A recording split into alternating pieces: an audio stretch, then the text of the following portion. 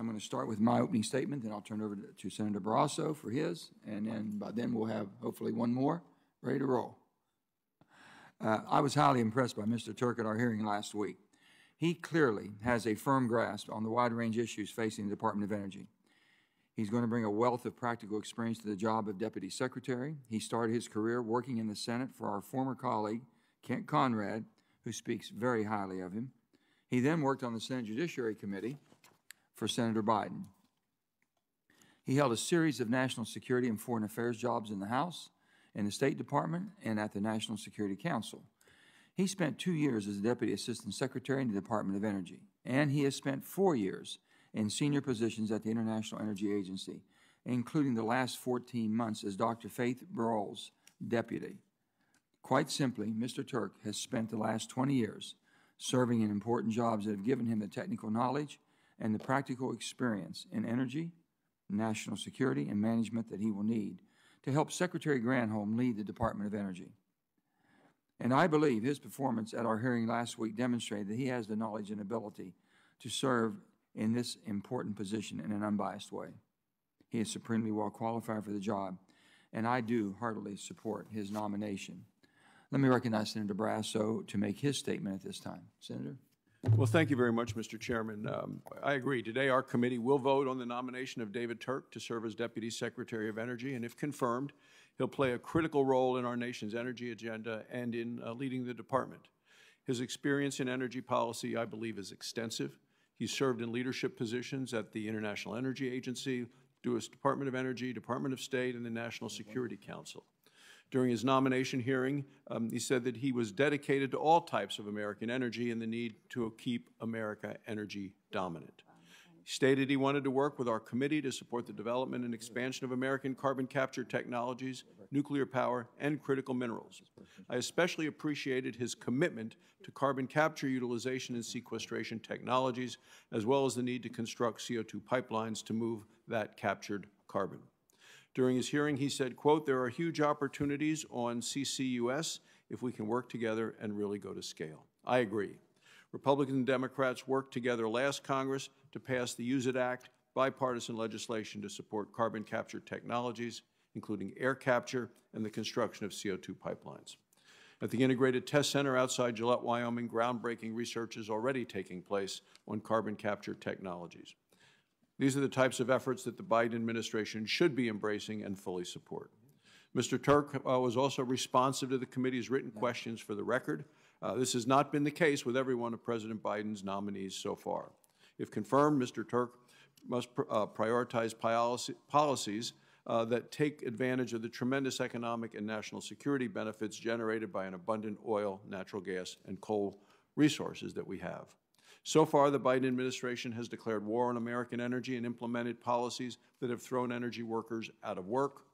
Coal, oil, and natural gas are not going away. We're going to continue to rely on these abundant and affordable resources for decades to come. That's a fact.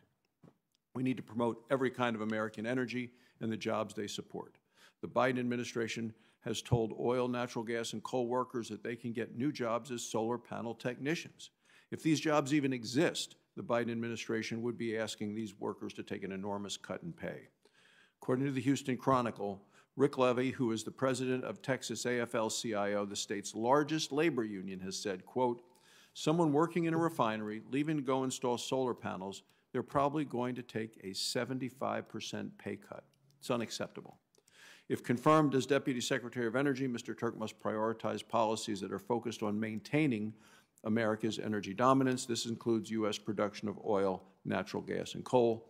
The Biden administration policies have taken a sledgehammer to Western state economies. It's really already having real impacts on the lives and livelihoods of the people of my home state of Wyoming, many other states represented on this committee. America needs an all-the-above energy strategy that includes coal, oil, natural gas, nuclear power, and renewables. Mr. Turk, to me, demonstrated that he understood that reality during his nomination hearing. I will hold him and the Biden administration accountable to the commitments that he made to support and expand carbon capture and nuclear power. So, Mr. Chairman, I will support his nomination. Thank you, Senator Barrasso. Do we have any other members that would like to make a statement or be heard, and I would encourage you, if you do, please do so, because we're waiting on one more member to come before we vote. Any members wishing to? I can't believe it. With that, we're going to go in opening statements on. Should we vote? Did you? We need 11. We don't have a quorum. Oh, okay. No, quorum. Okay. I'm encouraging all of our senators who usually have something to say something. Going once? Mr. Chairman. Well, Mr. Chairman. there we go. I knew we'd have a taker. Senator Cantwell. Thank you, Mr. Chairman. Obviously, we so appreciate you and the ranking member having a hearing to fill these important posts. While we have made progress at the Hanford DF Law site, the next, this current slate of deputy and other directors at DOE will still have a very big role in moving us forward on cleanup at the Hanford Nuclear Reservation. So I encourage any of my colleagues who want to delve more into that or visit. I am inviting you and the ranking member to come specifically to the Tri-Cities. We've already invited the secretary and the nominee before us. And this is just such a big responsibility for the United States, really, you know, in the $2 billion a year range. And I know it's hard for people to imagine, but we called on this part of the country to do their job during World War II. And yeah, you ought to explain, because you have the history on this to some of our newer members about Hansford. Well, what role it played and what we left them with. I mean, obviously, my colleague from New Mexico could also talk about the role that they played, and you know, other colleagues could talk about our former colleague, Senator Alexander, could discuss it. But the point is, now we're also left with the cleanup responsibilities, and why that exists within the state of Washington. It is not the state of Washington's responsibility, it's a federal responsibility. The state of Washington, I think, does a good job in the tri-party agreement, trying to hold us all accountable on meeting certain milestones so we can get it cleaned up. And so I also appreciate that the secretary yesterday made further announcements at the PNNL lab on battery and storage capacity research that the national labs are doing there. So they're playing their part. We got to get the cleanup done and move on to the other challenges that we face. So I very much appreciate this nominee's commitment during the Q&A about his commitment to making sure that they would live up to those milestones. And as I said, it's a very complex problem that oftentimes people think there's just got a better way to do it or do it on the cheap. Well, there just isn't. And so we made great progress on the facility. Now we have to get it operational. So I hope that anybody who wants to come and visit there, I encourage you to do so. There is, I think with my colleague from New Mexico, we did create a National Historic Park between the three locations in the United States to tell this story, and I think we have a little more work to do on that as well. I think we have to do a little more work with DOE and our national park system to make those sites more accessible to the public, which obviously is a challenge because it's a security area as well as something we want the public to have access to. So, Mr. Chairman, I'm hoping that we've found another member or that they're on their way. If not, we have Senator Daines to help us through this right now. Senator Daines. Mr. Chairman, I'm always here to help you in time of need here. It's rare that you need to plead with senators to say something. I never thought I'd ever see the day. No, it's true. Well, I just want to let the committee know and let you know, Mr. Chairman, I plan on supporting Mr. Turk's nomination. I found the interaction I had with him refreshing, pragmatic. He definitely has demonstrated the knowledge and willingness to work on both sides of the aisle. In fact, this hearing that we're going to be going into next, Mr. Chairman, I think will demonstrate why we need Mr. Turk's pragmatism as we look at, as Senator Barrasso said, this more of an all-of-the-above energy portfolio moving forward. I used to be an operations guy before I got involved in public service, understanding what it means to have to meet peak capacity and peak load requirements. As one engineer once told me, he said, if you think about a family of 3 and trying to develop a capacity plan for how many beds they need, some might say, well, you only need 1 because on average you sleep 8 hours a night. But the reality is it's all about the peak load, not about averages. And as we just saw what happened in this recent cold snap in a place like Montana in February, it happens every winter, where we have the wind stops blowing, the temperatures plummet. And if it weren't for the fact that we had an all-above energy portfolio, we would have had rolling brownout or blackouts in places like Montana. We got close.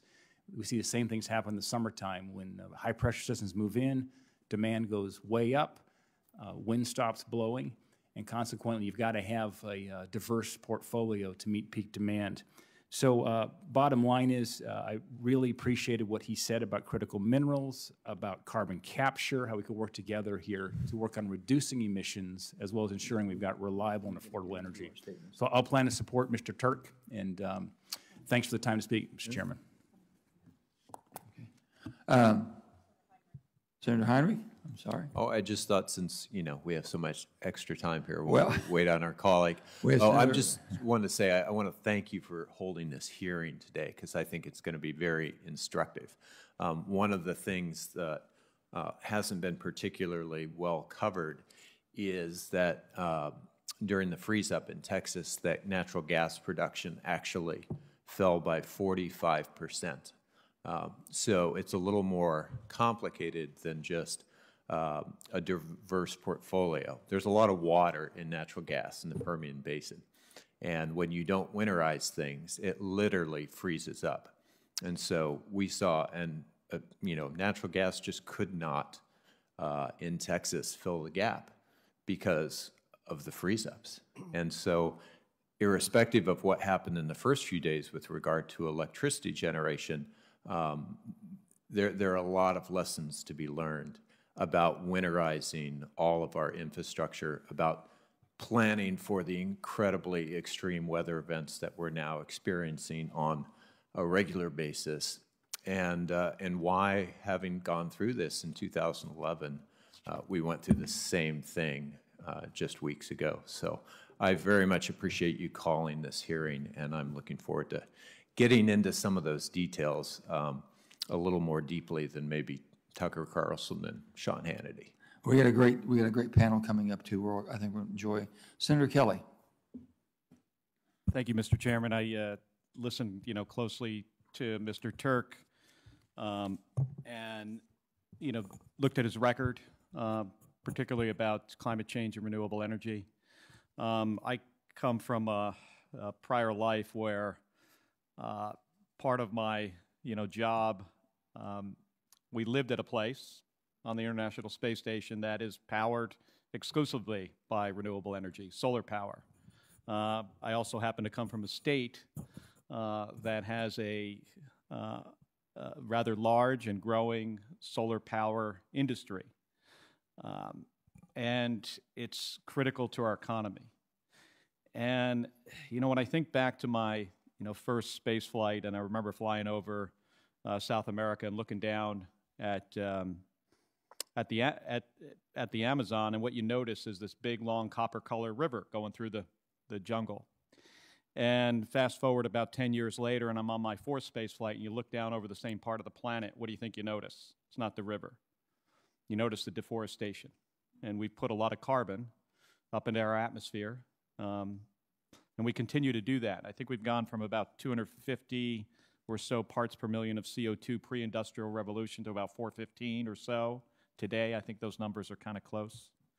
What that means for our state, if we continue on the business as usual plan, in the year 2100 or so, we're going to have twice as many days in Phoenix over 100 degrees.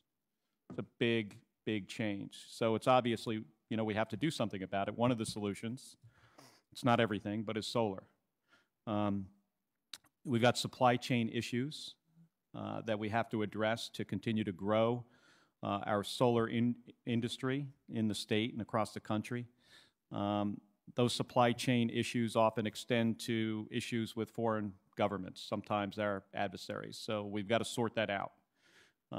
There's rare earth minerals that we need access to grow this industry.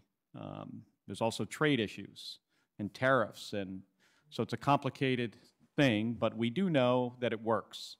And renewable energy and moving to more renewable and less carbon-based energy is helpful, but it's not the entire solution. We've seen this past summer in Arizona, that we need surge capacity. We have that now, but we also need to be able to reduce demand at times. Our utilities have had some success with this. As I've spoken to the CEOs of our major utilities in Arizona, they've been able to dial down the demand with connected thermostats. In one case, I was told 30,000 homes at one time, where the utility could reduce the demand from 30,000, basically turn off the air conditioning in 30,000 homes just temporarily. So there are solutions. The supply chain issues are critical for the state of Arizona and critical to expanding solar power across our state. And then cost is another issue. We've got to address that as well, because I would say right now, where we have tax credits and we've extended these tax credits, it's often a challenging economic decision for a family to make if they're going to decide to put solar panels on their roof, or even for small business owners. Got to make this a little bit more attractive. Thank you, Mr. Chairman. Thank you, Senator. I'm going to go, yeah. We're going to go ahead and move to our opening statements on our hearing. We have senators coming, and so when we do, we'll take a vote when they appear, okay? Turning now to our hearing, let me begin by saying that I really think that we can all agree that reliable, affordable, and dependable energy is a hallmark of an advanced economy, critical for businesses and residential consumers alike to thrive. Our North American electric grid is a marvel of engineering and the envy of the world. But ongoing and increasing changes in the generation mix and outside forces like cyber threats and weather events that test the grid also highlight the importance of a resilient grid. This topic is squarely within the jurisdiction of this committee, and it's critical that we, state and local governments, and grid operators around the country be 2 steps ahead in planning for these changes and threats, and how to ensure that we strike the right balance between resilience, reliability, and affordability. At the top of everyone's mind is a recent winter storm that brought Siberian weather to much of the country, and West Virginia was not spared. We had over 100,000 people that lost power, mostly due to downed distribution lines and poles because of the ice. Of course, the impact on Texas has gotten the most publicity, with 4.4 million Texans without power for days, resulting in billions in damages and billions more in sky-high energy bills, and tragically, dozens of deaths. I understand the Texas legislature has held several hearings, and they're working to get to the bottom of why the Texas grid was so unprepared to weather the storm, as are NERC and FERC. And the Texas grid operator, ERCOT, has provided us with a written statement. I have the written statement here, which I'm going to ask unanimous consent to enter into the record now, and I encourage all of our members, if you get a chance, to read it. It's pretty interesting. Do I have any opposition? If not, so be we enter it. But let me be clear, today's hearing is not a referendum on Texas. We've seen the impact of extreme weather events to our electric grid across the country, whether that be the 2014 polar vortex, the extreme heat in California last summer, or the extreme cold around the country last month.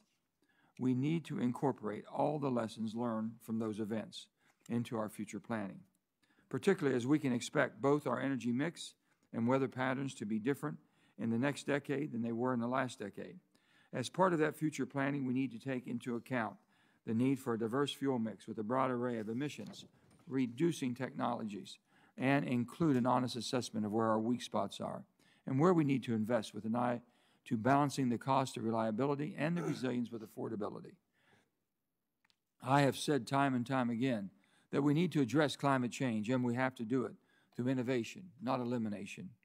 And as a staunch proponent of an all-of-the-above energy policy, I want to emphasize that we need to be thinking about all of our fuel sources. We've got to use all of these resources we have in the cleanest way possible, but we need to be eyes wide open that none of them are 100% immune to weather disruptions, whether that be freezing wind turbines, disruptions to our natural gas production and delivery systems, or frozen coal stockpiles, all which we saw happen just last month. And that may take investment in weatherization and infrastructure, which of course comes with the price tags and leads me back to affordability. Reliable, resilient power does us no good if families and businesses can't afford it on a daily basis. And while we typically think about this in terms of the cost of a kilowatt hour, we also cannot deny the incredible costs associated with major disruptions.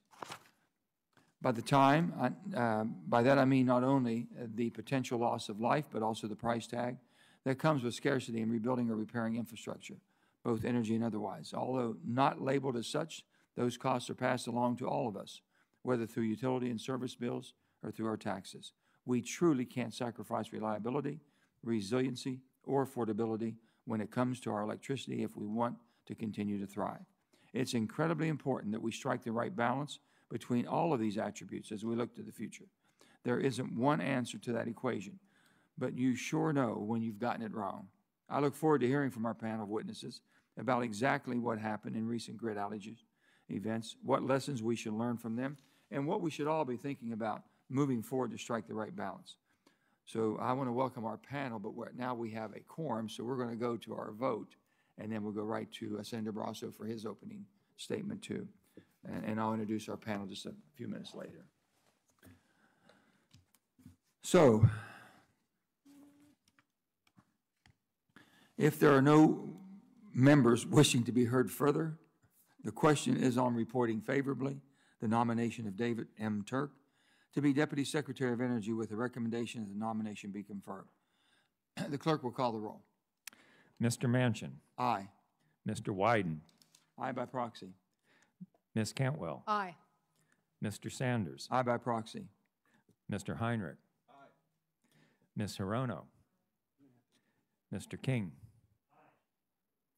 Ms. Cortez Masto. Aye by proxy. Mr. Kelly. Mr. Hickenlooper. Mr. Barrasso. Aye. Mr. Risch. Aye by proxy. Mr. Lee. Aye by proxy. Mr. Daines. Aye. Ms. Murkowski. Aye by proxy.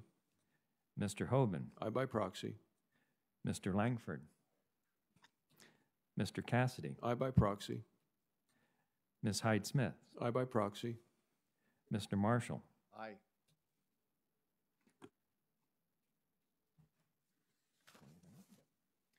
On this vote, the ayes are 20 and the noes are 0.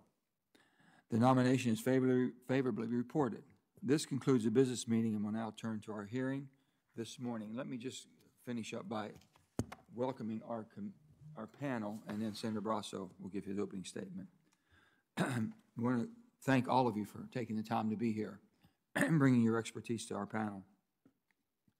We'll have Mr. Jim Robb. He's President and CEO of North American Electric Reliability Corporation.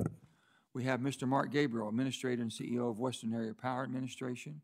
We have the Honorable Pat Wood III, CEO of Hunt Energy Network and former FERC and Texas Public Utility Commission Chairman. Mr. Michael Schellenberger, Founder and President of Environmental Progress, and Mr. Manu Astana, President and CEO of the PJM Interconnection. So I want to thank you all for being with us today in person and virtually, and I look forward to your expert analysis and the discussion today. I'm going to now turn to Senator Barrasso for his statement. Well, thank you very much, Mr. Chairman, and thank you for calling this important hearing. We all agree that affordable, reliable, and resilient electric service is essential for every American. Electricity is needed for virtually all aspects of our lives.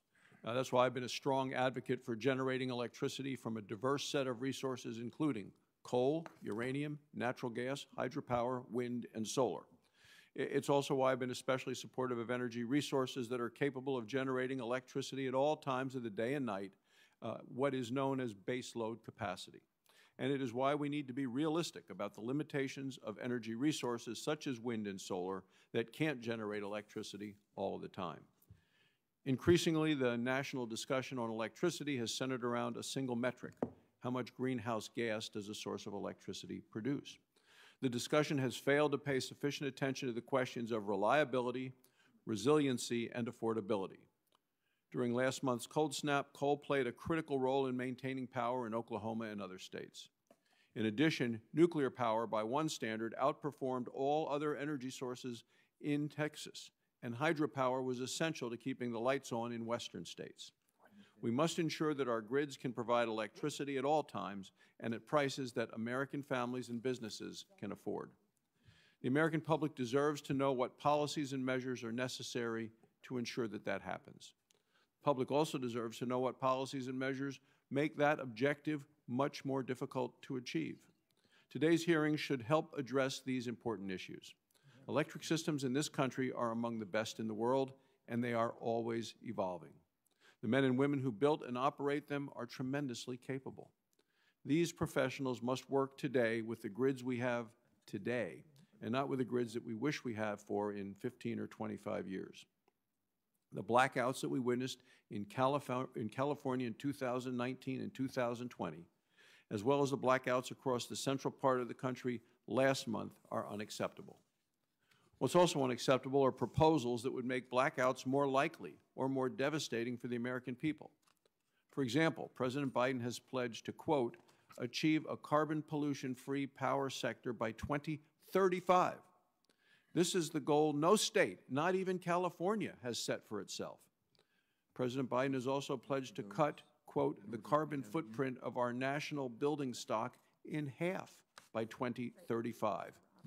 And to, quote, ensure 100% of new sales for light and medium-duty vehicles will be zero emissions.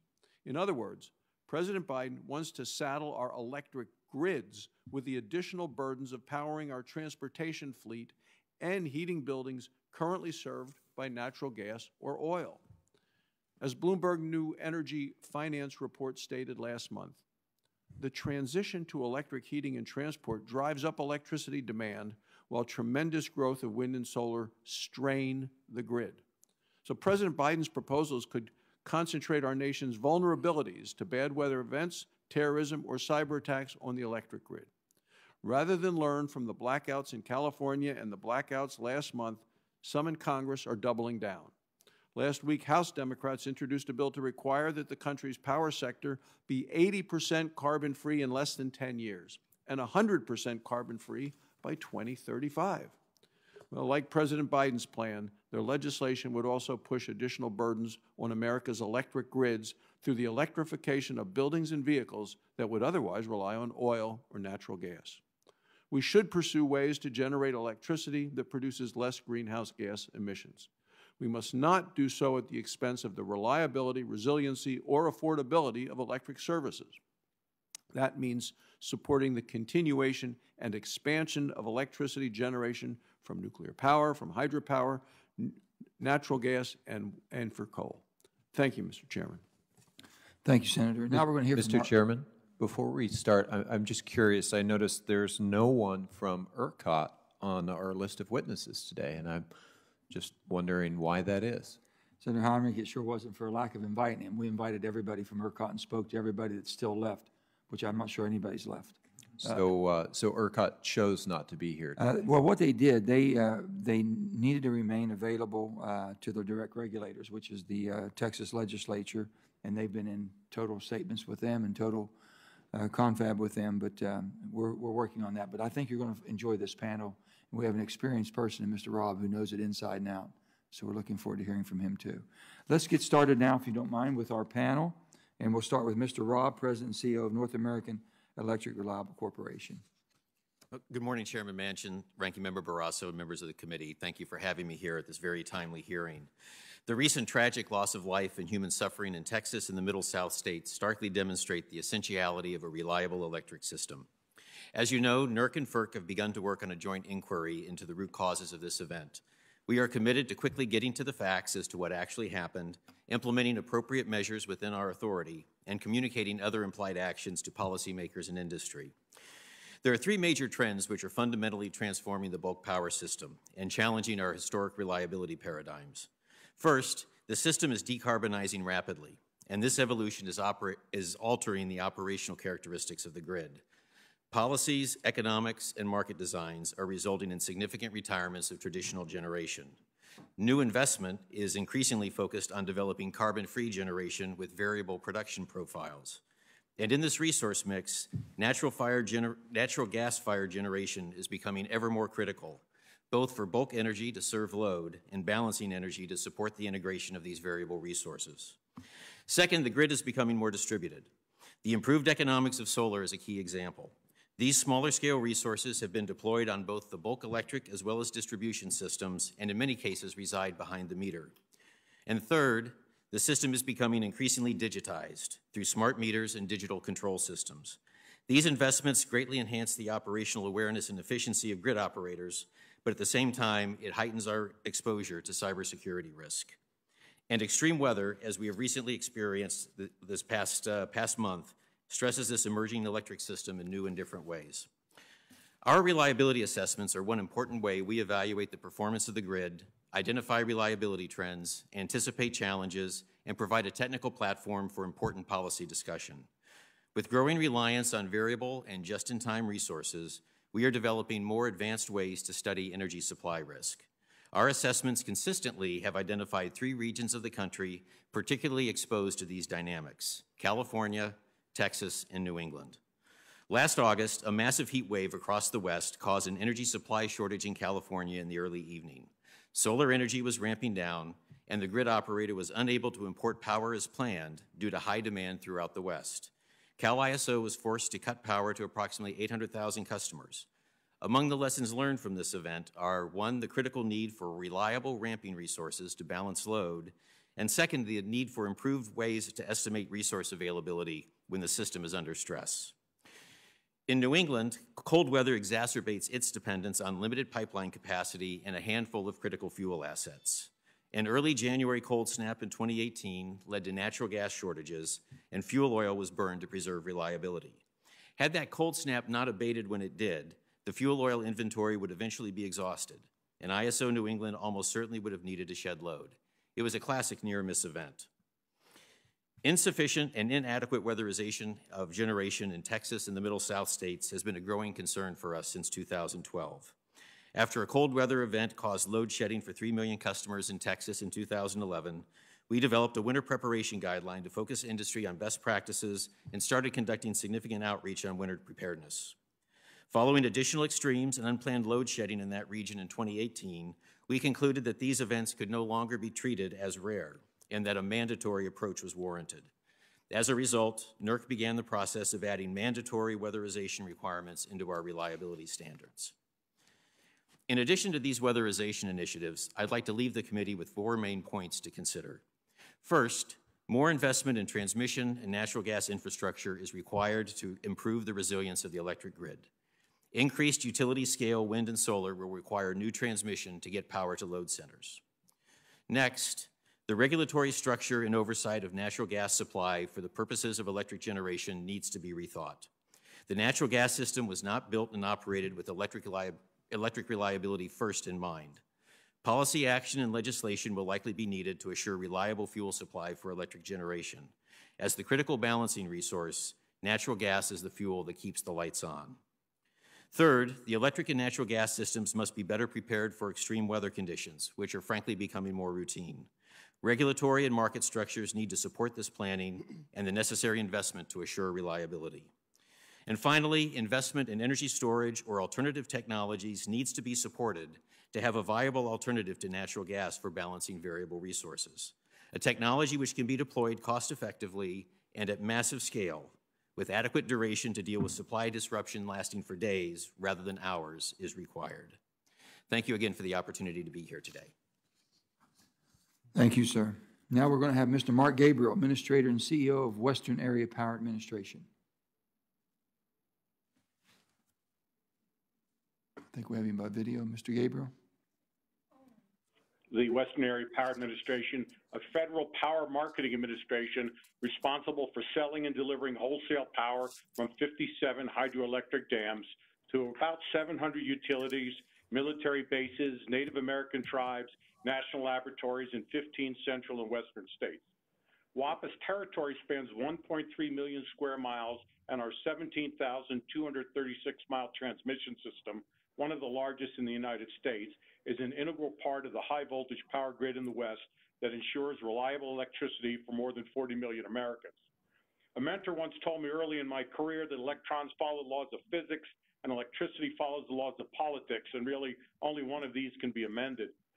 WAPA's system experiences 99.99% uptime, and America possesses the most reliable grid in the world thanks to our professional utility industry overseen by industry and government regulatory agencies, and a common commitment to keeping the lights on, all while a competitive grid keeps costs as affordable as possible. We also operate a resilient system, weathering disruptions like storms, wildlife interactions, vehicle accidents, routine maintenance and emergency situations, and safely returning power to citizens. However, when the system is pushed beyond its limits due to extreme weather, such as Winter Storm Uri or the August 2020 heat wave in California, we experience the consequences of operating and maintaining a competitive grid focused mainly on low cost. On February 15th and 16th, SPP directed rolling blackouts across much of its territory to protect the grid and the communities that rely on it from damaging and prolonged outages. At WAPA, 21 customers experienced outages for an average of 55 minutes and up to 2 hours. Fortunately, WAPA and the Army Corps of Engineers sent 27,150 megawatt hours of additional hydropower to SPP between February 15th and 18th, enough to power nearly 800,000 homes. In the August 2020 heat wave, WAPA did not lose power, but between August 14th and 15th, WAPA and the Bureau of Reclamation supplied 5,400 megawatt hours of surplus federal hydropower to California to limit the effects of the energy emergency without impacting our customers. In both cases and in Texas, the markets worked according to the design. The grid did not collapse. Load shedding and conservation appeals helped. All available resources were generating, and the prices increased when the megawatts were scarce. However, this also showed the system's weaknesses. First, every form of generation can be disrupted by extreme temperatures. Second, a competitive market can discourage long-term capital investment in reliability and resilience measures. And finally, costs move in both directions in competitive markets, and electricity will flow often at times at impractical prices.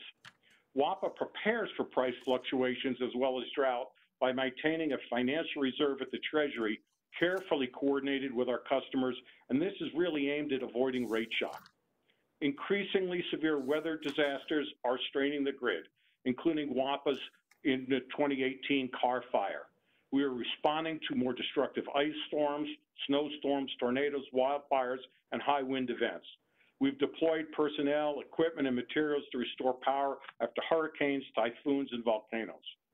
Looking forward, we anticipate investing $1.3 billion in our system over the next decade to ensure reliability. Reliability being the confidence that the lights will turn on when we need them.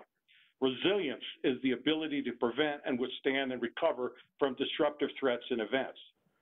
Ideally, we'd invest more in resilience, emphasizing defense-critical electric infrastructure, artificial intelligence, hardening facilities, redundant services, black start capabilities, replacing wood with steel, and increasing the movement of energy between the eastern and western grids through the 7 interties. Integrating AI, machine learning, and advanced technology solutions into grid operations can improve real-time situational awareness, including knowing what is losing power when electricity is proactively cut to protect the grid, a shortfall today. Today's market structure in some ways disincentivizes utilities from necessary resilience and modernizing investments.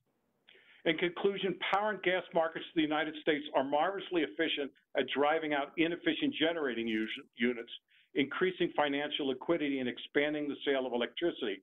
However, the real question is whether electricity, and to a lesser extent natural gas, are logical commodities to participate in open markets.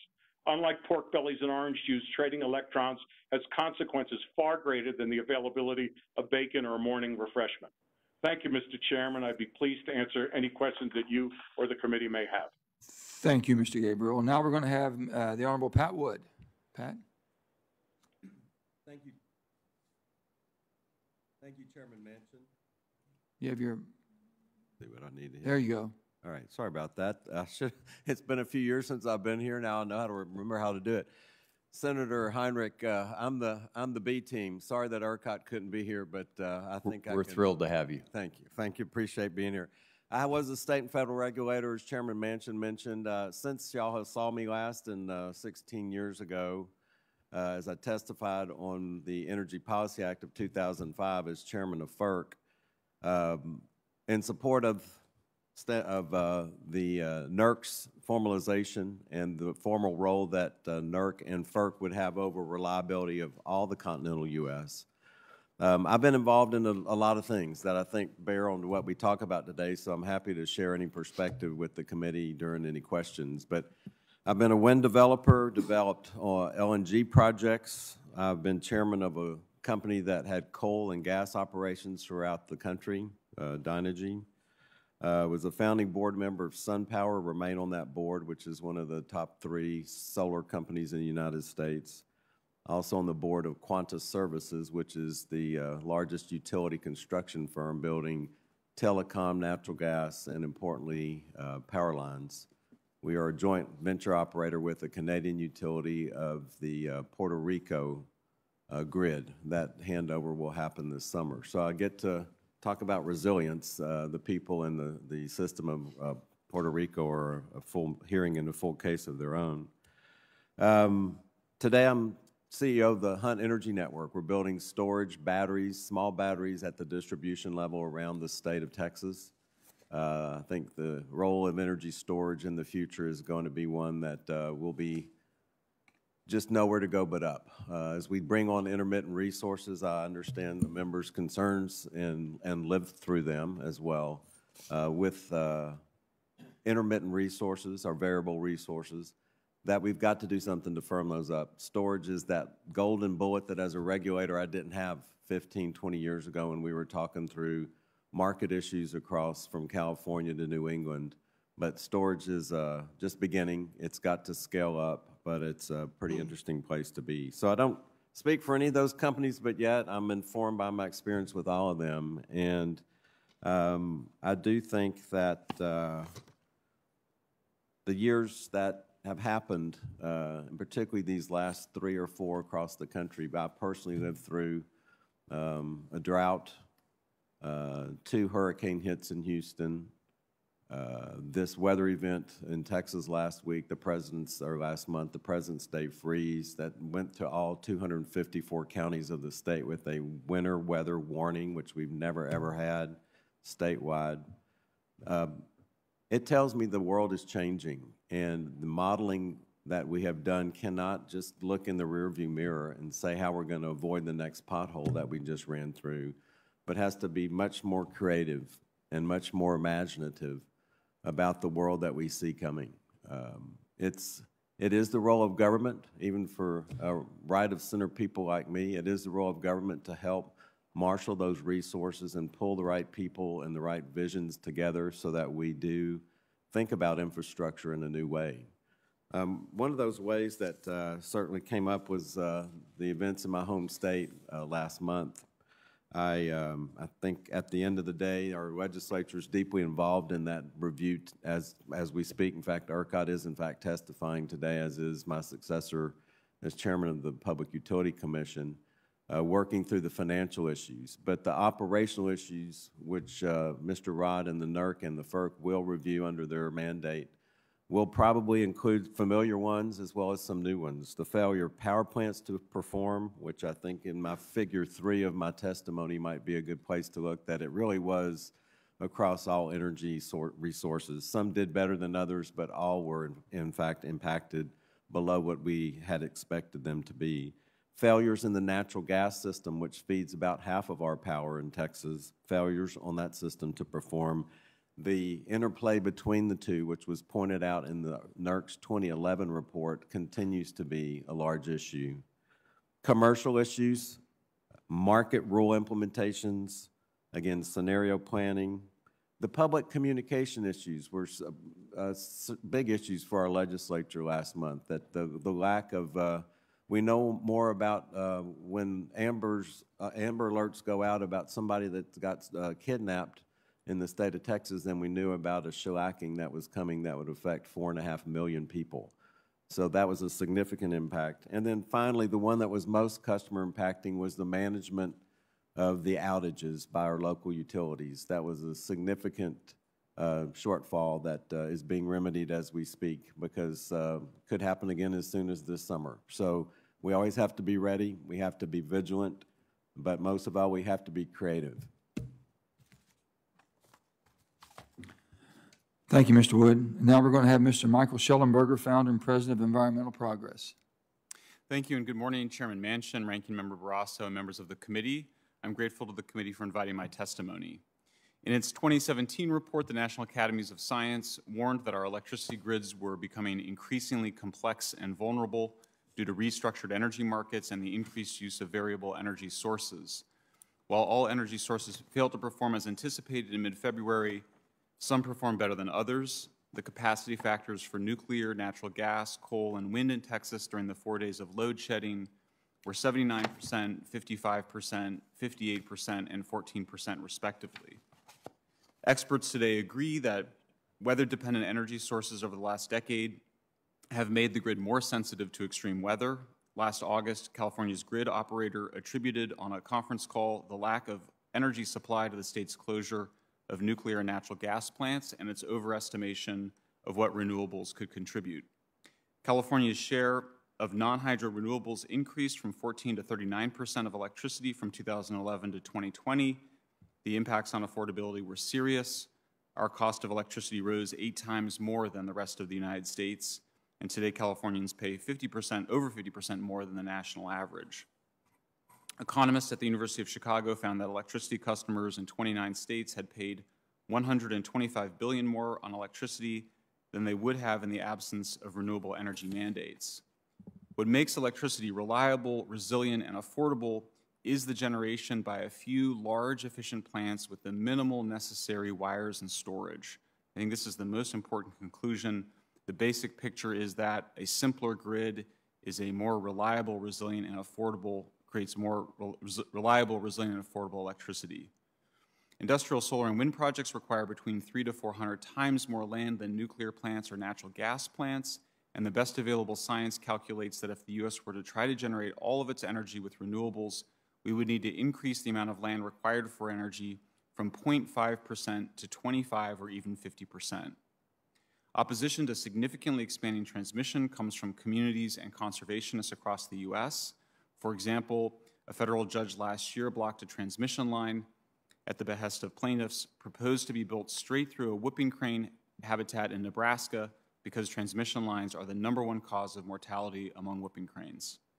Most of today's storage lasts for minutes or hours, not months or seasons. We see the impact of this in Germany. In January and February of this year, Germany's renewables produced just 2/3 of the electricity they produced in January and February of last year, despite a 4% increase in solar panel and wind turbine capacity, simply because of annual variability of wind and sun. Germany's only been able to manage the seasonal fluctuations from intermittent renewables by maintaining a diverse fleet of coal, natural gas, and nuclear power plants, and at a very high cost.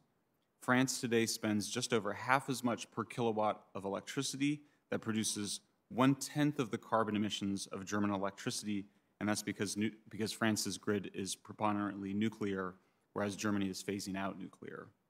The most influential proposal for 100% renewable energy in the United States relies upon a 10-fold increase in the power of existing hydroelectric dams in the United States, but the real potential of pumped hydroelectric storage, according to the Department of Energy, is just 1% of that.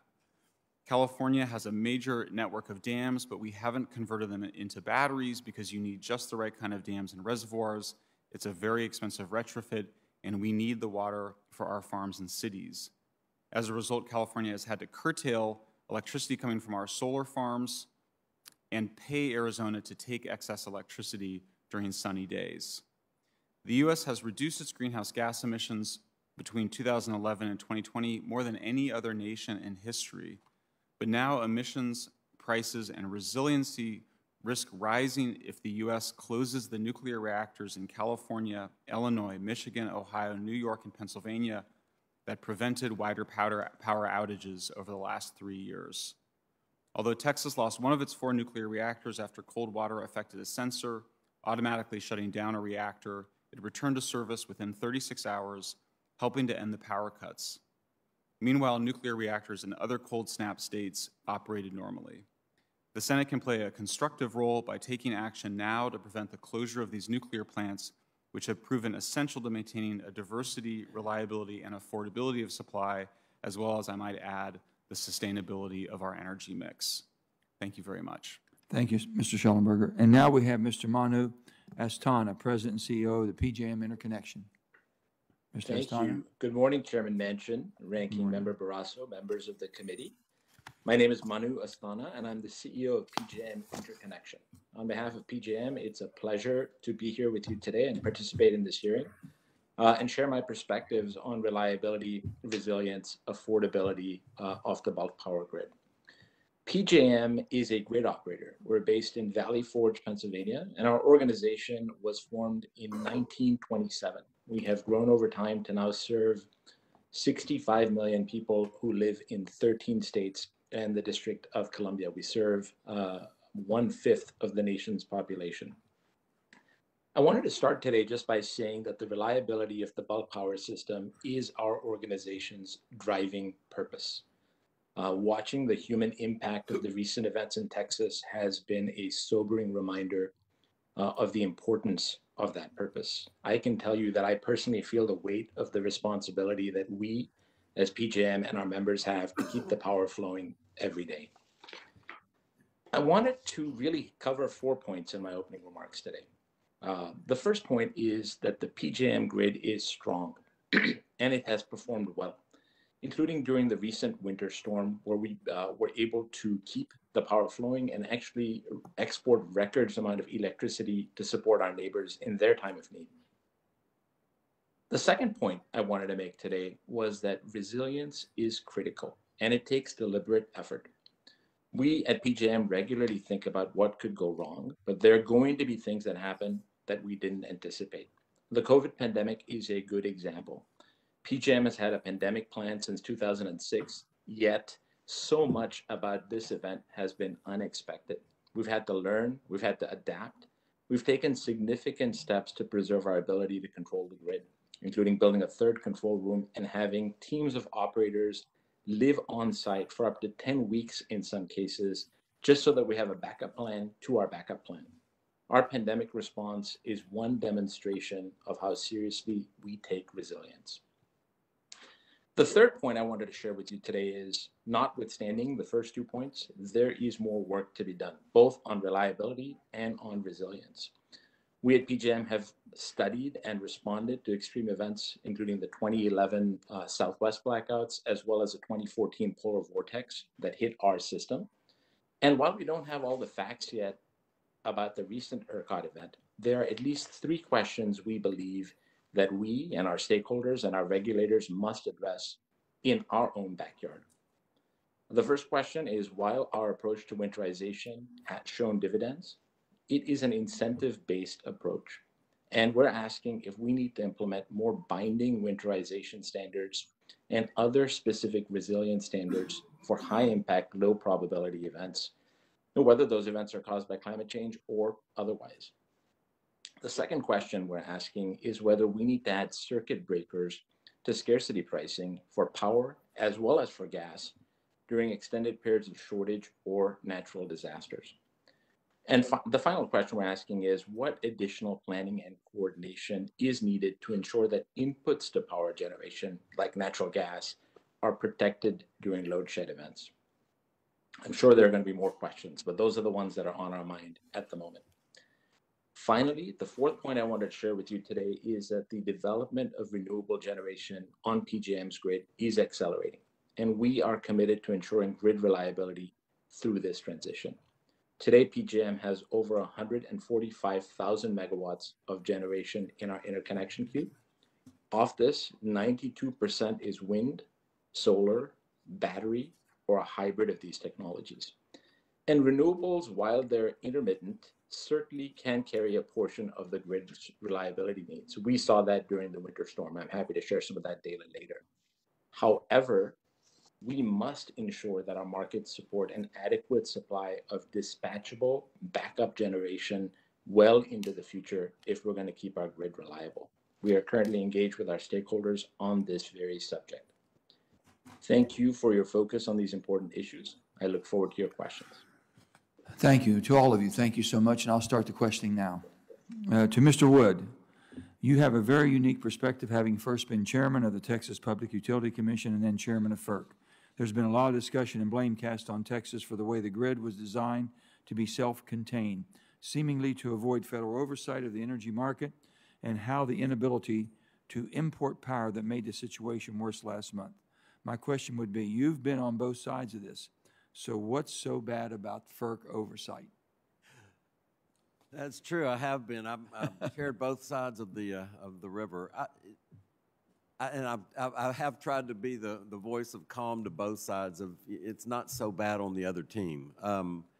There are some unique attributes of Texas that, particularly in the power market, that when I went from that role to the one at FERC, I would have lost. And I would have lost. I didn't have. For example, as we were setting up our power market in Texas, we ordered the utilities to become part of the RTO, become the equivalent of PJM up here.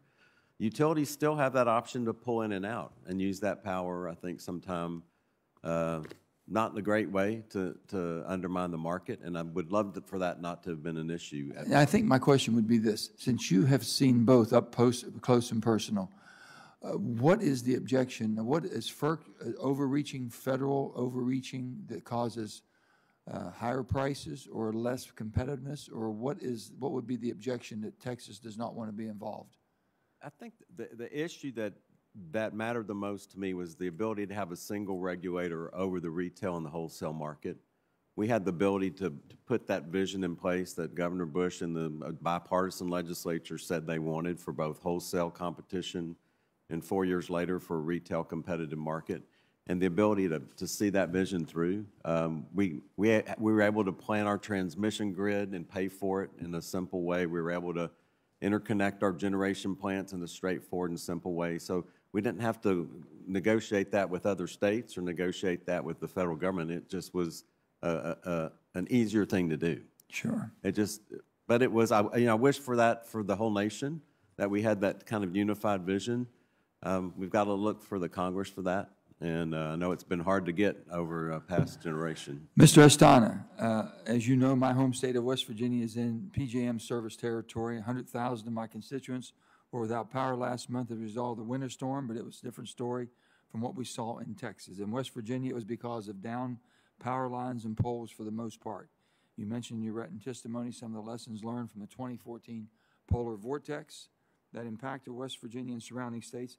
Do you believe that lessons learned from 2014 were implemented in a way that lessened the potential impact of the winter storm last month? Because a lot of West Virginians do not. So what are some of your early lessons learned from last month that you would prevent the next time? Yes, Senator Manchin, thank you for the question, and West Virginia is a very important part of PJM. I do believe that the lessons from 2011 as well as 2014 were learned and were implemented, and I'll point to three. We implemented winterization checklists and reporting back to us for our generators. We implemented underperformance penalties for generators who didn't show up with their commitments. And we implemented much more stringent gas-to-power coordination. And as a result, we saw in 2014 forced outages of 22%. We lost 22% of our fleet. Last month, that number was less than 10%. So there have been significant improvements since 2014 directly as a result of the lessons learned there. Thank you.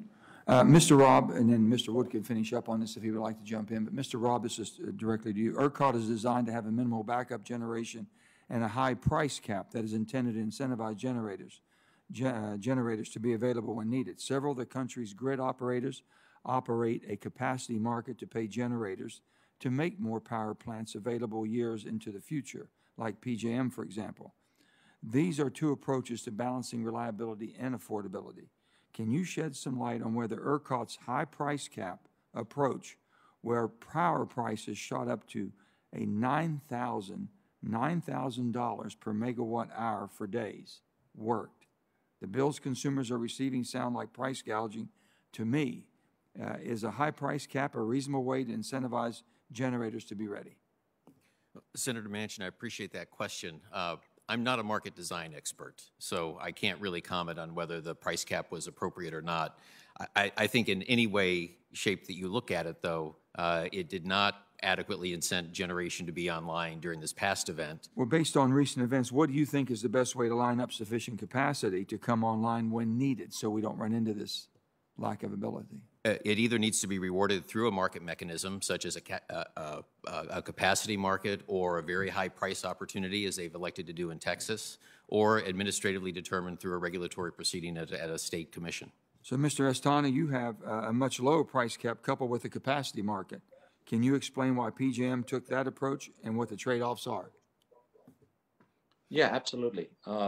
We took that approach because we have a multi-state jurisdiction that we serve, and we wanted to make sure that we had capacity available 3 years into the future. And the 3-year figure is selected because that's roughly the amount of time it took to build a CT that would have made up that capacity. I do want to say, though, that I think the underlying explanation is more complex. I think it's easy to think, oh, if only Texas had a capacity market, this wouldn't have happened. I think Texas would have had a higher reserve margin, perhaps, but it's important to note that going into this winter, Texas had reported a reserve margin for this winter of 43%. And so it was not a shortage of capacity. It was this incredibly cold weather for which the capacity was not prepared. And, and we think that could happen to us. We have prepared a lot, but we're very focused on making sure that we are continue to be prepared. Thank you very much. Senator Barrasso. Thank you, Mr. Chairman. Mr. Gabriel, you're the administrator, the CEO of the Western Area Power Administration, and in that role, the territory that you serve includes California, as well as parts of Texas and other states affected by the cold weather we had last month. So I have a series of very short questions for you. Do you agree that we should produce electricity from a diverse set of energy resources, including resources that are capable of producing electricity at all times of day and night? Yes, I do. Great. And would the blackouts that we witnessed in California last August, would they have been avoided if California had simply installed more solar panels? I do not believe that would be the case. Of course, you need a diversity of generating resources, Senator. So would the blackouts that we witnessed in Texas, Oklahoma, and Kansas last month, would they have been avoided if these states had simply installed, say, more wind turbines? Again, I think a diverse portfolio is required to keep all of these grids operating. It's really one of the foundational concepts for the grids in the United States. Would the impact of the blackouts that we witnessed in Texas, Oklahoma, Kansas, and elsewhere last month have been worse if no one had access to natural gas and everyone had to rely on electricity to heat their homes? Well, again, not operating the grid in Texas, but certainly making sure that we've got diverse portfolios, which certainly in this day and age need to include natural gas. And with the impact of the blackouts that we witnessed in California in 2019 and 20 and across the middle of the country last month, would they have been even worse if everyone, including emergency responders, had to rely exclusively on electricity to power their vehicles? Well, again, we've got to make sure that we've got sufficient supply and sufficient generation, whether it's vehicles, whether it's powering homes or businesses. It's crucial to have a real diverse portfolio. Mr. Schellenberger, first, thanks for making the trip coming here all the way from Berkeley, California. You've written, and you say, quote, California's big bet on renewables and shunning of natural gas and nuclear is directly responsible for the state's blackouts and high electricity prices. Could you expand upon your comments for the committee? Well, sure. There was a root cause analysis published by the California Public Utilities Commission, the California Energy Commission, and the California grid operator, CAISO, which made a very similar point, though in a more muted fashion. That point was made very dramatically in the midst of the crisis last August in a conference call with reporters, where the grid operator specifically pointed to the closure of San Onofre nuclear power plant, which was about 2,200 megawatts of power, as well as the closure of natural gas plants as really the main factors that resulted in the shortage of energy. You've written, and you said, quote, some have long pointed to batteries as the way to integrate unreliable renewables onto the grid. However, batteries, you say, are simply not up to the task today. And you went on to explain, indeed, for renewables to work, batteries would need to be able to store the power for weeks and perhaps even months. Can you expand upon the comments for the committee? Sure. Well, we have one of the largest battery installations in the world in Escondido, California, and it provides power for 16,000 Californians for about 4 hours. There's almost 40 million Californians. The cost is prohibitively high, and in fact, most advocates of renewables now no longer think that lithium batteries are going to be an important form of storage beyond managing minutes or hours. But as I pointed out, the reason that Germany was able to prevent similar power outages this year was simply that they maintained a very large coal, natural gas, and nuclear fleet to be available when the sun is not shining and the wind is not blowing. Thanks, Mr. Schellenberger. Mr. Robb, if I could ask you, in your written testimony, you made the following observation. You said, over the years, NERC's assessments have continued to identify 3 areas of primary concern: California, Texas, and New England. While recent events in the central, south, and western parts of the country have attracted national attention, New England is another region that you have said has identified as particularly vulnerable to extreme cold weather. You noted that New England's problems include its limited pipeline capacity to import gas and its dependence on a handful of critical fuel assets. So in light of the problems, should we discourage the construction of new natural gas pipelines or retire power plants that are capable of producing electricity at all times? Thank you for that question, Senator Barrasso. And we strongly believe that more natural gas infrastructure and natural gas infrastructure, including storage, pipeline capacity, needs to be a strong policy focus. New England desperately needs more gas capacity to be resilient to the winter. Mr. Chairman, finally, I have an article that was in Green Tech Media from last August titled, "California's Shift from Natural Gas to Solar is Playing a Role in the Rolling Blackouts." The article quotes the CEO of the California grid operator as saying, "The situation we are in could have been avoided." The article goes on to say that the California grid operator has told California regulators for years that there is inadequate power available during the hours when the solar generation has left the system. I ask unanimous consent, Mr. Chairman, that we include this article in the record. Without objection. Thank you, Mr. Chairman.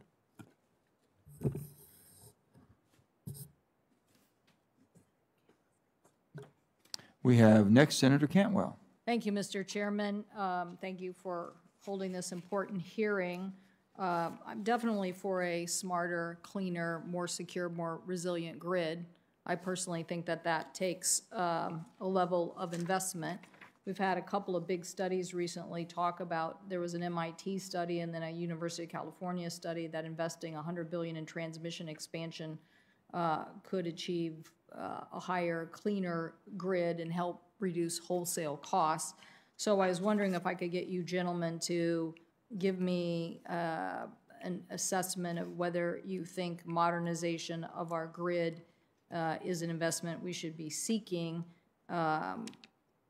and do you think that the private sector will make those investments, or are we talking about some federal cost share here? And do you think that that is in the tens of billions of dollars, hundreds of billions of dollars? How would you characterize the modernization and the investment that we need to make? And if you could just go quickly, that'd be great. Kim, you want to go for it? So I'm asking you, do you believe we need that investment? At what level, and what's the mix? I'll jump in. Mix of federal and private investment.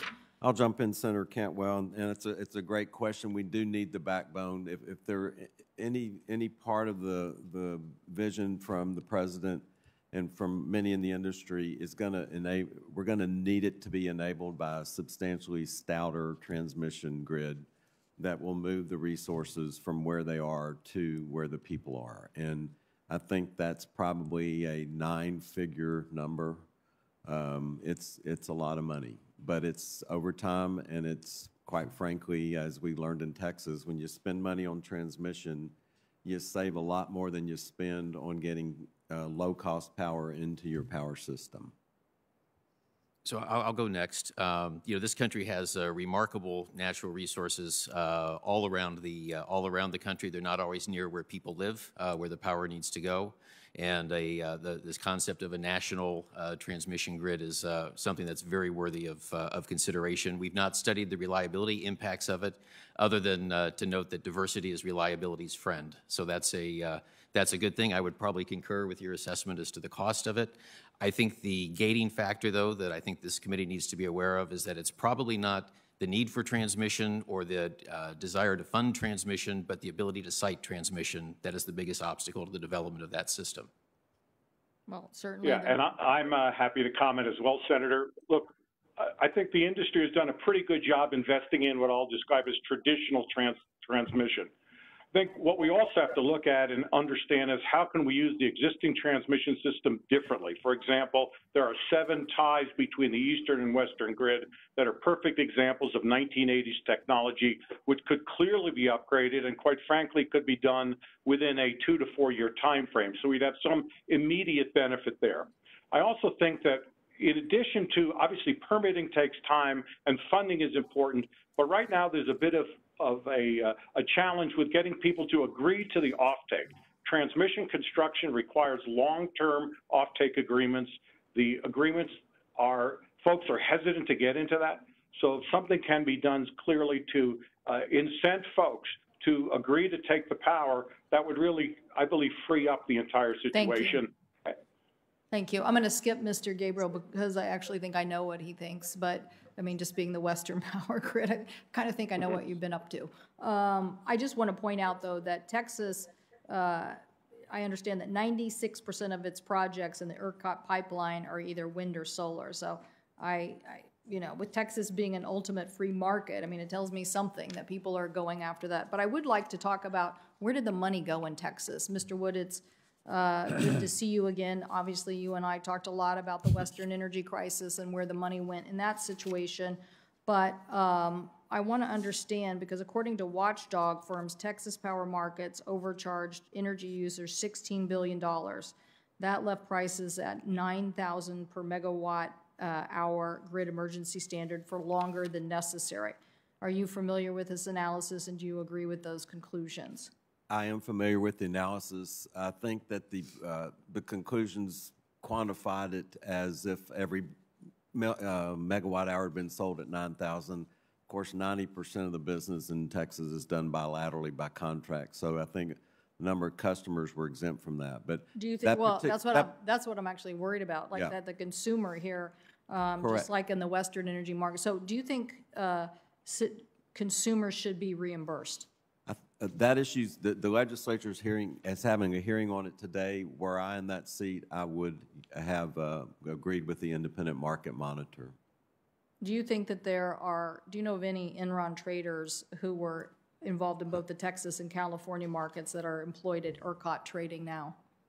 I will have to check. I'm not aware of any. Well, look, I think, Mr. Chairman, I think we've seen what happened here, at least in the detail. I'm not talking about the crisis itself, but in the aftermath.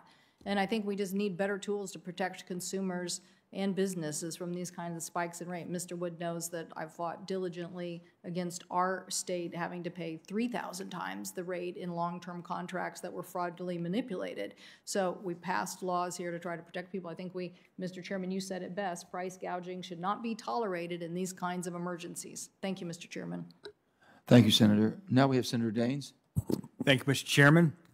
According to recent reports, the Pacific Northwest, including Montana, will face a shortage of power supplies to meet peak load conditions. This means that while Montana and the Northwest can currently meet day-to-day demand, there's a real threat that during peak conditions we could face the same issues that we've seen in places like California, Texas, and others most recently.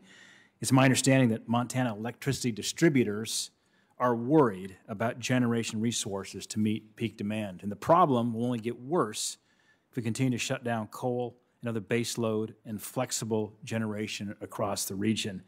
I respect Senator Heinrich's comments earlier about what happened in Texas. I can tell you in Montana, it wasn't because of natural gas freezing up. We're used to cold weather, and without the baseload of coal, we would have had some serious issues here last winter. and even during the summer months of last year.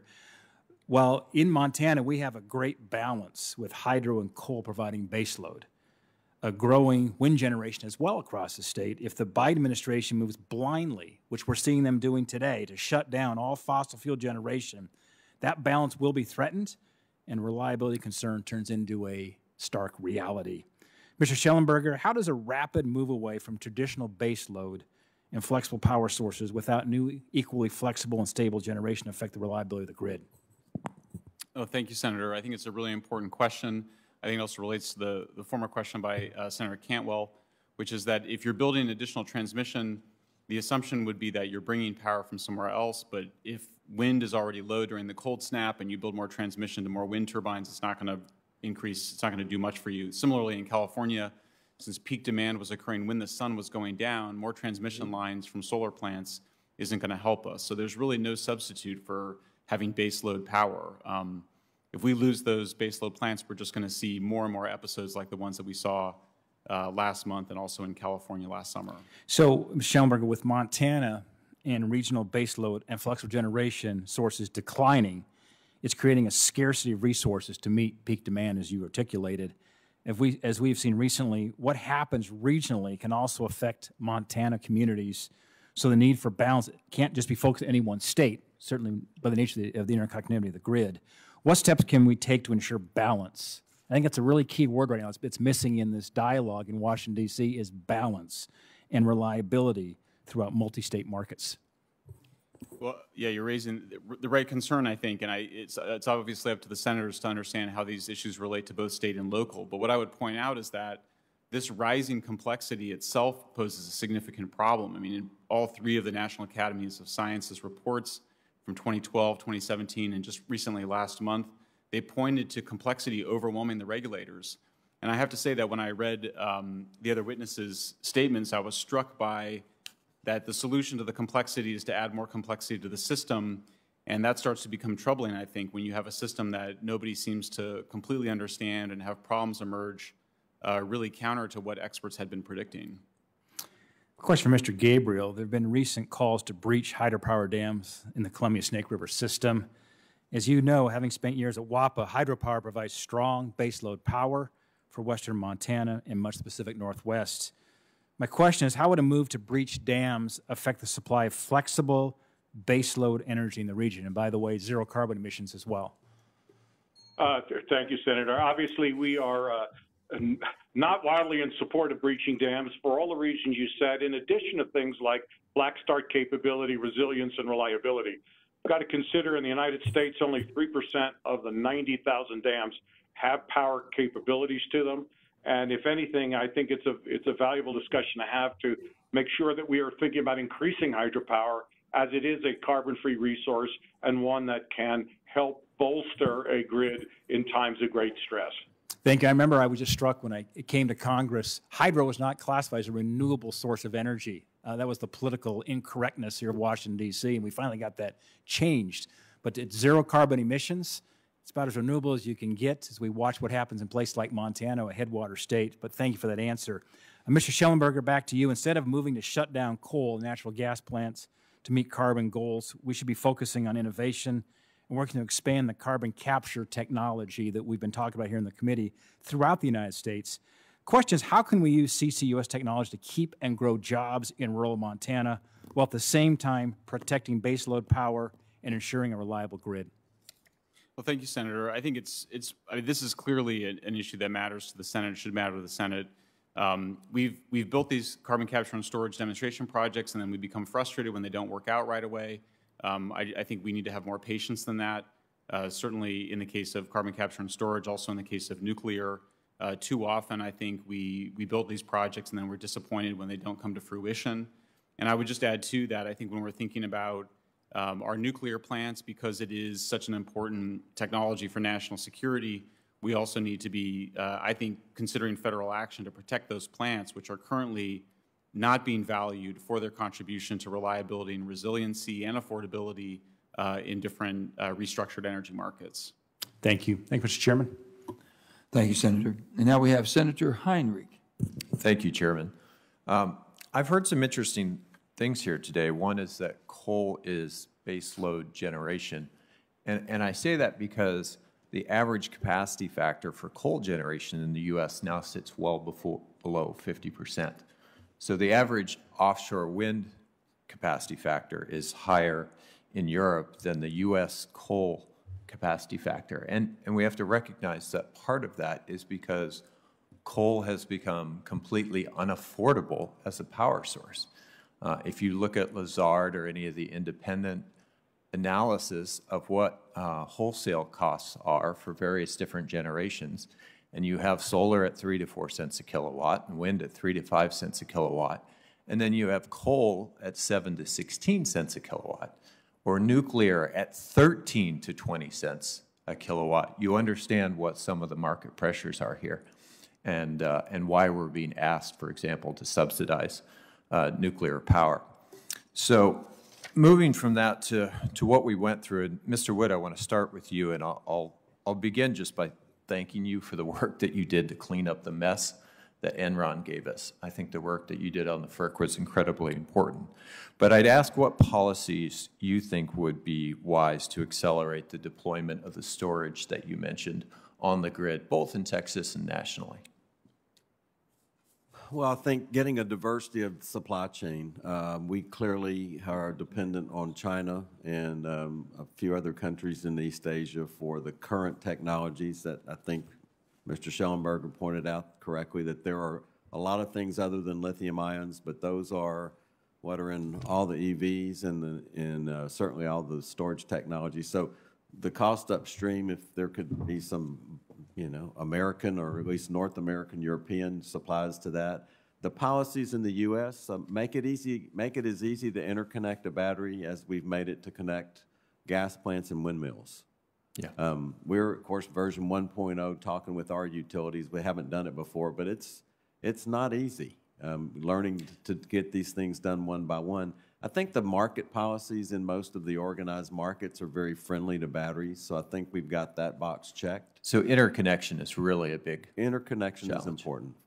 I'm going to skip over the pricing issue, which seems to be an enormously important thing if that $16 billion figure is accurate. But jumping forward a little bit, I think it's pretty obvious that one of the challenges is, now I want to put aside for just a moment, Mr. Wood, the desire by Texas by ERCOT not to have direct FERC oversight, but would it have been helpful for Texas to be able to import power either from the east or the west in this recent episode? Because I noticed that El Paso Power, for example, El Paso didn't have the same rolling blackouts because they were able to pull from the western grid.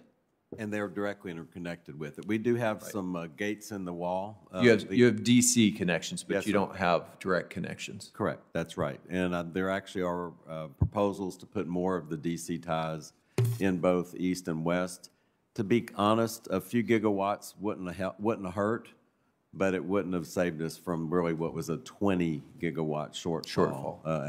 What was the single largest shortfall from which generation source, if you look at? Well, our largest supplier on a normal day is gas, so the impact of gas dropping both at the supply level and then at the power plant level. And that's the interesting thing to figure out, is how much was related to the lack of winterization, which we should have learned from the 2011 experience. How much was done from that, and how much actually had to do with the supply system or the upstream issues from the gas wells all the way down to the power plant. Right. So for Mr. Astana at PJM, I'm curious, we've talked about the need for increased transmission, but there are also technologies like power flow control that can help us use the existing transmission much more effectively. Dynamic line rating, storages transmission, topology optimization. And while other countries have started to really utilize those things in order to oftentimes make an electron take the longer way around so we can better effectively use our existing grid, we haven't done a lot of that in the U.S. What role could those play in the future? Yeah, Senator Heinrich, I think that That's a great question. At PJM, we're involved in almost all of those technologies, either in implementation or in piloting. So dynamic line ratings, you talk about carbon core conductors, storage as a transmission asset. We're adding synchrophasers to our system with the help of a DOE grant. And the purpose of all of this is to squeeze more capacity out of an existing transmission system, because it's hard to site new transmission while increasing reliability. So you're going to see those technologies on our system. You're seeing them already, but you'll see them in larger deployment very soon. Just one more point, if I could quickly make about your earlier question about coal. In this recent cold snap in PJM, coal was about 32% of the generation. Gas was about 32% of the generation. Nuclear was 26% of the generation. And so just from a fuel diversity perspective, as a grid operator, I do think as we go through this transition, it's really important to make sure that we can hold on to those dispatchable resources until we have something to fill the gap, whether that something is batteries or something else. Thank you, Chairman. I apologize for running over. Thank you, Senator. Now we have Senator Hoeven. Thank you, Mr. Chairman. Appreciate it. I recently asked former Secretary of Energy Dan Brouillette to give me his thoughts in regard to the importance of baseload energy, particularly as we saw the weather event last month and its impact across the country, particularly in Texas. Mr. Chairman, I'd like to submit that letter for the record. Without objection. Thank you.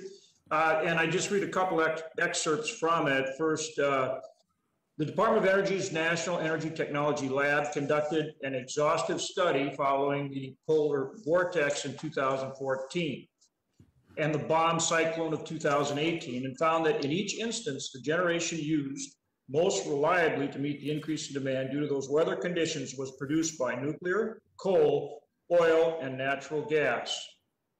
And quote, these reports illustrate the importance of maintaining generation from sources at risk of closure. One other excerpt, the current market construct of the various grid operators, quote, fails to recognize the value of baseload electricity generation. And that's why these markets should be better, quote, designed to adequately price reliability and resiliency in addition to capacity and the cost of energy. So, quote, power is available to all when it is needed most. Again, that's from the letter from former Secretary Dan Brouillette, which I just introduced into the record. I'd like to thank him for that response and his letter. Mr. Robb, do you agree that baseload coal and nuclear are essential to grid reliability during extreme weather events? So we don't have authority over resource selection and fuel type. We try to make sure that our work is fuel agnostic. However, diversity of resource has been brought up many times is a great thing for reliability. And I think until there's an alternative, those resources are going to continue to play an important role in the reliability and security of our electric grid. Yeah. And how do we incentivize that? How do we make sure that we have that fuel diversity to give us that stability on the grid?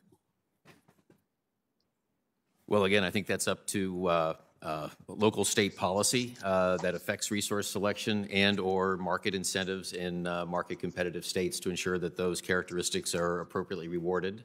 And the technology continues to be developed to provide alternatives and or to make those resources more compatible with the energy vision we have as a country. What is NERC doing to make sure that the regional transmission operators, RTOs, ensure we retain the baseload generating and the fuel mix, as we're talking about, needed during weather events so that we have the reliability that we need as well as affordability on the grid at all times? So we do not get involved in market rule determination or some of the questions that you raised there. However, all of the market operators are subject to our reliability standards, which are mandatory and enforceable, that require them to produce contingency plans for all sorts of unanticipated events and be prepared to take appropriate action to preserve reliability of the system. Mr. Astana, you referenced the importance of the fuel diversity mix, including baseload for reliability of the grid at all times, and particularly during extreme weather events, correct? Right, Senator Hoven, although just with one minor edit, I would say coal is no longer baseload on our system. It has a capacity factor of 36%. So the only traditional baseload resource we have is nuclear, which runs 95% of the time. But I think your point is spot on, which is we do need a diversity of resources. Mr. Wood, do you agree that generational assets that can provide electricity in all weather events, hot, cold, windy, calm, et cetera, should be fairly compensated for their reliability? I absolutely do. Okay. And then how can we better ensure that we maintain that mix and properly incentivize them so that we have them in adequate proportion to the intermittent sources as well? I think that's the challenge, and that means we've got to specify that firmness and dispatchability is a resource that we're willing to pay for. Different markets can do that in different ways, but at the end of the day, I'm certainly one who sat in the dark for a few days last month. I can vouch for the fact that I want every kilowatt, regardless of how it's generated, to be on the grid on these stress days. And if we aren't paying enough to make that happen, we've got to figure out how to do it. And if we don't, then we'll repeat what happened last month with that extreme weather event, correct? We will, and certainly weatherization issues are an important part of making the existing facilities we have. I'm not willing to give up that we don't have a good portfolio. I do think Texas had 100 gigawatts of nameplate capacity, but it didn't show up when we needed it. And so the operational aspects of it are important too, Senator. And I want to make sure that we cover really both. Right, very much so. Thank you so much for all of you, for your responses. Appreciate it very much. Thank you, Mr. Chairman. Thank you, Senator Hoven. Senator Rono. Thank you, Mr. Chairman. I thank all the panelists. Mr. Robb, according to the Associated Press, about 80 people died as a result of the winter storms last month. And as you described in your testimony, after a winter storm in 2011 caused power outages and reduced gas production in Texas and neighboring states, NERC and FERC issued recommendations to state regulators to weatherize their power and gas systems. Were those recommendations followed by regulators and elected officials in Texas?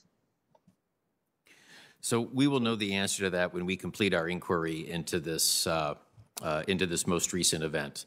The recommendations that were put in that report were not subject to audit and compliance monitoring from our agency. So I really don't know the answer as to what actions were actually taken, but we'll find out as we work through our inquiry.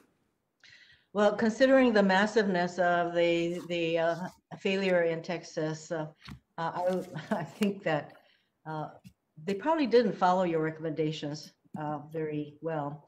So in September 2019, NERC initiated development of new cold weather requirements through enhancements to existing mandatory reliability standards, which your testimony states will be submitted for approval to NERC's Board of Trustees in June. How do you think adoption of those mandatory standards would have affected the response to this February storm?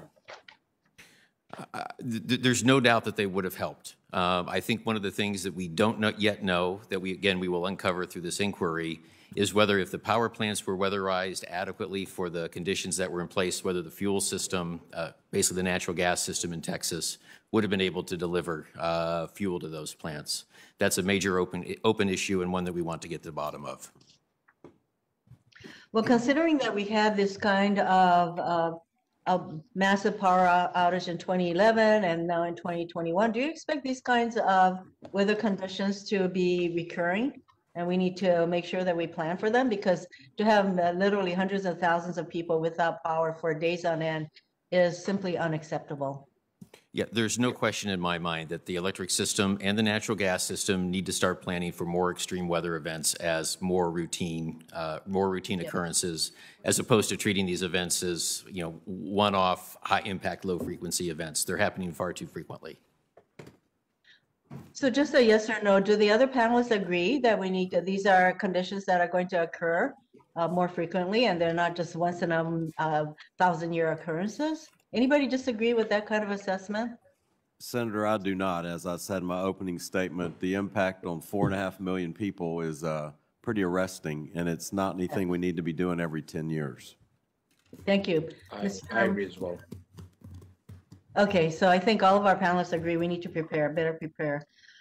Commissioner Wood, as you know, Hawaii has 6 island power grids, so we are definitely not connected to any other state, clearly, and not even to each island.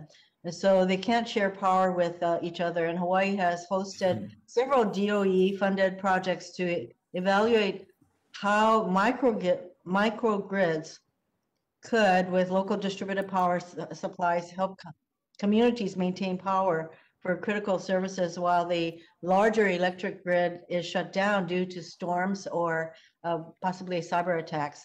You described in your testimony how Texas should consider creating smaller circuits to allow grid operators to conduct more targeted outages in the event of another extreme weather event. Do you think there are benefits to microgrids to support critical services? And if so, what more do regulators need to do to encourage their use? You're right on, Senator. I mean, I'm doing that for my day job. We're putting small batteries at the distribution level and enabling those things to happen. There's a lot more technology that is in way. That's part of the open system we have in Texas was intended to bring that sort of innovation in. But microgrids are a big part of the future. They would have been a real asset for us, as they are for you in the islands, for resilience purposes last month. And I think the future's nowhere but up for the microgrids. I hope that, in fact, Texas will follow that kind of assessment and recommendation, because, you know, my understanding of Texas is that basically the power there is in a competitive free marketplace model, and I do think that there are some commodities, such as electricity, that is so basic that I don't know if the free market is the best system to deliver that necessary commodity. Thank you. I'd love to continue that debate, but I think we're all in service of the fact that we want what's best for our customers at a good price, but we want it to stay on. Thank you. Senator Langford. Thank you, Mr. Chairman. Mr. Gabriel, let me ask a quick question. I've got several questions to be able to go through with other folks here, but I'm tracking through the Biden team that they have announced that they want the power sector to be 100% renewable by 2035. I would assume that's going to require some transmission lines and trying to be able to connect places that have more renewables to places that do not. Mr. Gabriel, would you make that same assumption as well, that we're going to have increased number of transmission lines to be able to hit that kind of goal by 2035? Yes, I do, and I also believe we're going to have to upgrade some of the existing transmission system that we have. Well, I noticed, just for what you're dealing with, we started pulling through what I love the name of this, the Trans-West Express Transmission Project. I love the name Express in there, the Trans-West Express Transmission Project. It looks like this project started in 2007 and still has not commenced construction yet at this point, based on permitting, studies, right-of-ways, surveys. Is that correct? That's correct. I've only been here since 2013, and I will say in 2015, I signed the record of decision for the project to move forward. It was similar to the comment I made earlier. Someone's got to agree to the offtake in order for these lines to be built, so that there can be transmission agreements. And that's really been the hang-up thus far. So this conversation about let's just quickly do renewable power and we'll send it all over the country and get it done begs the question of how you're going to do transmission lines for that when we've got a transmission line project that started for you in 2007 and is still not close to being complete at this point. Sometimes 2035 seems like a long way away unless you're doing capital projects and permitting and such, and it's actually not that far away nor realistic. Mr. Schellenberger, let me ask you serious questions. You had a very intriguing line of your statement where you talked about complexity and it being one of the challenge. What I heard from you basically was, just because we can do that doesn't mean it's actually the right way to do it. There seems to be a lot of work on, yes, this could be done, but it makes it so incredibly complicated, drives up the cost, as you talked about before. What is a more, if you were to clean the slate, as you're looking at it with your studies, what's a clean, straightforward way to be able to provide clean energy for the United States? Less complex. Yeah, thank you, Senator. That's a great question. I think that there's a lot of folks in the sector who are good engineers, and when they're asked the question of whether they could do something, they answer truthfully and say yes they could, but they don't finish the sentence in the ways that you just did, which is that all of that additional complexity brings challenges to resiliency, affordability, and reliability. And that's just very well established in the literature that the more complex the system is, the more expensive it is. I interviewed the lead author of the National Academies of Sciences report. You know, they were very clear about this issue. I mean, ideally you have, and we also know that larger plants are more efficient. So what you want is a grid with the least number of power plants that you need and the least amount of associated wires and transmission and storage. Every time you put energy into storage and you take it back out, you're doing 2 energy conversions, and so you're paying a very significant penalty, even in pumped hydro, which is our currently most efficient form of storage. So, yeah, I mean, I think this kind of headlong pursuit into more complexity and more transmission and more storage, you just have to kind of ask, is that really in the best interests of the American people? It's a very interesting insight on this. Mr. Robb, I want to ask a little bit about natural gas, because we've had a lot of conversation about that, whether it's working, not working, the details. It's interesting to me. If I look at the Southwest Power Pool that I happen to live in, and I had the wonderful experience of experiencing 4 hours with no power a couple of weeks ago when it was kind of chilly at night. So for all of us that looked at not only reliability but resiliency of it, natural gas has been in this conversation. When I talk to folks in natural gas, they'll say it is a unique challenge that they're getting because they're approaching a tipping point for them to say natural gas is quick to be able to turn on, but when you're not asked for much for a long period of time, and then suddenly you ask for a lot in a short period of time, especially in an extremely cold weather event, then suddenly it's like, you know what, we can't turn it all on that fast, that much. Is there a tipping point that you're seeing for providing other fuels that are out there that, for instance, we're 40, 50, 60% renewables, and you've got a very small portfolio of natural gas, and then the wind stops blowing and it's a cloudy day and you suddenly don't have those, and you ask natural gas to turn on 50% suddenly, that's just not realistic because what is upstream is not able to turn on that fast. Is that a realistic conversation? I think that is the conversation that needs to take place. Natural gas plants are the most flexible that we have in the system to accommodate the variability that we see with large amounts of variable resources.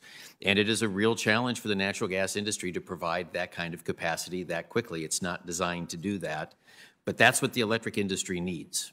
And this is the question that I think policymakers and probably legislators are going to have to tackle, which is how do we create a construct for natural gas to be able to serve these very unique needs of the electric system for which it's not designed to do. Right. And that's going to require a fair amount of investment and some important policies. And that'll require some storage and other things we've talked about before. Increased storage capacity for natural gas can offset some of that as well. Exactly. I'd love to get into a dialogue with you. I just don't have time on this, but you had some really interesting conversations about home heating oil versus natural gas in the Northeast and some of the challenges there. I'm always fascinated when I talk to my friends from New England who want to talk to me about carbon footprint, when home heating oil has a 40% plus higher carbon footprint than natural gas does. In the Midwest, we use natural gas. They use home heating oil, then lecture us about carbon footprint. It's always a fascinating conversation, but love to be able to have that sometime. We have a great dinner conversation ahead of us. Senator Wyden.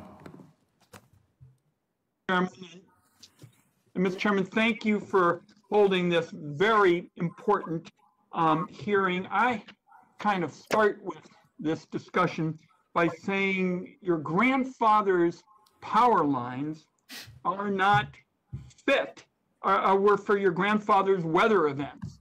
And what we have to have is a modern system of power lines to deal with today's weather events. And this morning I introduced legislation to begin the modernization of America's power infrastructure so that we can deal with these horrendous weather events that we have been seeing around the country. Oregon saw a once-in-a-century windstorm last fall that just ignited horrible wildfires. We just had massive power outages in our state. I spent days in a dark basement, and members of Congress are able after a few days to get up and get on with their lives. But we had a lot of Oregonians who had been hurting even before this happened, and now they're in even worse shape. So this is a huge matter of public safety as well as a jobs issue, a climate issue, and my legislation creates incentives for the private sector to step up and put in place those more modern systems so that we can deal with today's blackouts and wildland fires. And this means everything from strengthening utility poles and power lines, undergrounding equipment when possible, and cleaning brush and hazard trees. So my question is for Mr. Wood, the former chairman of the Federal Energy Regulatory Commission. Mr. Wood, as you heard me say, grandfather power lines, okay for grandfather weather, not fit for today. And so I introduced legislation to update the system. We would make available funds for agencies like power marketing at Bonneville and utilities to install some of the changes that I'm talking about, underground power lines and strengthening overhead lines and installing equipment to monitor the grid during the serious weather. What do you think of something like this? And what kind of additional funding do you think would be necessary to harden the power grid, especially in rural areas? Nice to see you again, Senator Wyden. I cannot emphasize enough how the importance, the robustness of an infrastructure at both the local distribution level and up at the transmission level is for the future. The impact of severe changes in the weather that we've all lived through. And actually, I was so busy with our own outages in Texas, I wasn't aware of what y'all had gone through in Oregon. That was quite substantial. I think that the hardening of the infrastructure has a cost, and that is always, from my regulatory mindset, the tussle that we have to do. With the larger utilities, it's easier to recover that cost over a large area. And I've been a big fan of recovering transmission costs over the RTOs or the larger areas. I know we don't have those in the West yet, but that's been a great way to pay for big transmission. But the rural areas are oftentimes in co-ops or small utilities that don't have the ability to really internalize the broad costs just within their company. And so that is, I understand that your bill attempts to address some of that through cost-sharing mechanisms. I think we can't leave rural America behind. I think we've learned during COVID we can't do it on broadband, but we have never been able to do it on electrification since we fixed that issue a century ago. And it's no different today. You're right. It's not the grandfather's lines, but we've got to keep it 21st century for all of America, and starting with the rural aspects that you're talking about in your bill make a lot of sense to me. Well, thank you, and we've appreciated your input, over the years, and that's the whole point of the $10 billion matching grant program for organizations like Power Marketing Administrations. That's Bonneville, because there are going to be some costs associated with this, but to me, there are also huge costs if we do nothing, and we saw that all over the country, whether it's Texas, whether it's Oregon, we've seen it all over the country. Same question for you, Mr. Gabriel, with respect to funding for the types of activities that I just outlined. Do you think that'd be very useful? Is that something we can build on? Absolutely. Certainly any type of non-reimbursable funding that we could get to help bolster the system. Keep in mind, we already put $160 million or so every year in the WAPA system. Of course, the challenge, as Mr. Wood said, is most of WAPA's customers, many like BPAs, are very small municipals, co-ops, and rural folks. So it's adding a significant burden to them would be a challenge. But any money that's available, we want to add more sensors. We want to make sure that we are bolstering lines. And something as simple as switching from wood poles to steel is a huge expense, but something that would clearly help grid resilience. Well, thank you both, and we're going to want your counsel on this. As with a lot of issues, people are going to say, can we afford it? I think when you look at the other side of the coin, you can't afford not to do this. And I appreciate both of you. Thanks for the time, Mr. Chairman. Thank you. Senator Marshall. Thank you, Mr. Chairman. Good to be here today. Thanks all the witnesses. I want to focus on the financial aspect of this just for a second. I feel like I'm here with the weight of 3 million Kansans who are waking up to utility bills which are just through the roof. I feel like I have the weight of 90, 100 different municipalities who are buying natural gas on the spot market. Municipalities who in 3 days' time spent more than they were planning on spending in the next 5 years. And the questions I'm going to ask you are questions I've been asked dozens of times that I don't have an answer yet. So please don't take them personally, but somehow I got to get answers to figuring out what happened financially. Certainly we saw on the spot market, the rates went up at least 10, multiple of 10, sometimes more than that. I understand what happened to the supply. I understand that the wind turbines froze, the gas ads froze, that natural gas plants were affected, that some of the coal was frozen together by snow, and all those things happening. But one thing that's been pointed out to me is as we saw this spike in the price of it go up and stay up for 3 days, it went down so quickly. If it was just supply demand, Mr. Wood, how would you answer that? Why would the price go down so quickly if there was truly a supply shortage? How did it go down quickly in 3 days? And if there was anything nefarious, where would you look? Senator, on gas or on power? Let's talk on natural gas. Yes, on sir. the gas issue, clearly once constraints are overcome, whether that's wellheads come back online, you're right, that would generally be something that would be phased in. I mean, we went from 20 BCF coming out of Texas, for example, down to about 10 over that full week. So through the 15th through the 19th, Monday through Friday, it went down. And so you're talking about the price going back down to 10 from 900? It went down really quickly. It was an issue when we looked in the California energy crisis that Senator Cantwell referred to earlier. It is always, it's a very open and transparent market. Scarcity pricing and market manipulation sometimes are two sides of the same coin. It depends what a jury thinks about it. But when you've got a scarce supply of something, you want to charge for it. In Texas, for example, I think probably in most of the states, our Attorney General is pursuing actions now looking at gas and power trades because it is illegal to price gouge in an emergency. Well, so you brought up the term price gouging. Who would have profited from this? Would it have been on the markets, people that are playing the markets? Was it the producer that owned the gas well? Who profited in this scenario?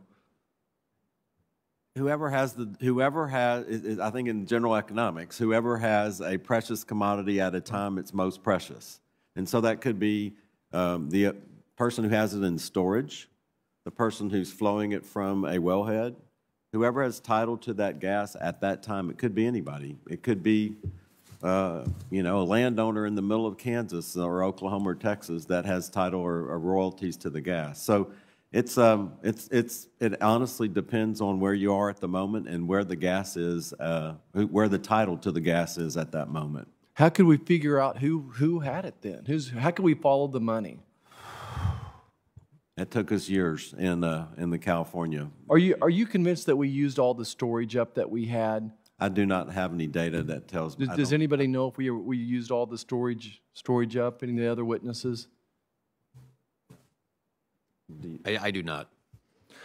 Who can explain to me? Am I past my time? Nope, I still got a minute. You're left. right. You got 1 minute. 1 minute left. I'm going to guess it's Mr. Wood. How could FERC investigate if there was anything nefarious? What does that process look like? And I'm not saying there is. It's just hard for me to imagine just prices going up exponentially. And again, I think of that, my parents on a fixed income, what's happening to their electric bill and their heating bill coming up right now as well. How would FERC investigate this? FERC does have authority over market manipulation, or just markets in general, in the interstate markets. Of course, interstate natural gas pipelines serve Kansas. Oklahoma and parts of Texas as well. We have an intrastate that's separate. But the Commodities Futures Trading Commission, they were certainly involved with us 20 years ago when we unpacked the issues in the California crisis. The state attorneys general, as I mentioned, the one in Texas is already investigating this issue. Those three camps, FERC, CFTC, for the futures. In your experiences, that takes decades to go through. Well, no, it doesn't. I mean, you can unpack, in this digitized age, we have a lot more capability that in 2021 than we did in 2001 to review trades in this matter or in any matter much more expeditiously. Yeah. Thank you. I'm past my time. I yield back. Thank you, Senator. And now we have Senator King. Thank you, Mr. Chairman. I spend a good deal of my professional life in energy. I've developed hydro projects, biomass projects, wind projects, and energy efficiency. And I want to add the watchword of today's hearing seems to be diversity is good. I want to add another phrase: there is no free lunch in energy. Everything has costs and benefits, and they need to be carefully calculated and weighed as we're moving through. And of course, one of the costs is contribution of CO2 to climate change. First, Mr. Wood, a somewhat facetious question, but can you tell us unequivocally that wind turbines did not cause the problem in Texas? They did not cause the problem. There were, honestly, the only thing was like gas and coal and everything suffered. Everything could have helped solve it more faster, but you know, wind was slow to get back, and so was coal, and so was gas. And I want to mention that the wind project that I worked on in Maine has been online in 10 years in Maine, and it's never been down because of the cold that I know of. It was a question of their not weatherizing their turbines. So there's nothing intrinsic in the wind power that can't survive cold weather. Mr. Robb, and I don't want to dwell on this, I think you said something important in your earliest testimony. I consider the gas pipeline infrastructure part of the grid. Because of the use, the dependency in New England, it's 60%, as you know, of our electric supply. And we've got to treat it that way. And we've got to be sure that it's regulated and protected. And I'm surprised in this hearing nobody's talked about cyber. Because after an immediate weather event, cyber is our next most dangerous problem. And I'm particularly worried about the gas pipeline system. So, Mr. Robb, I realize you don't have that in your jurisdiction. It's not even in FERC's jurisdiction, but we've got to, it seems to me we got to remedy that. Mr. Robb, on cyber, do you pen test your utilities? Do you do red teaming on your utilities, cybersecurity? We do not, but the Department of Energy does.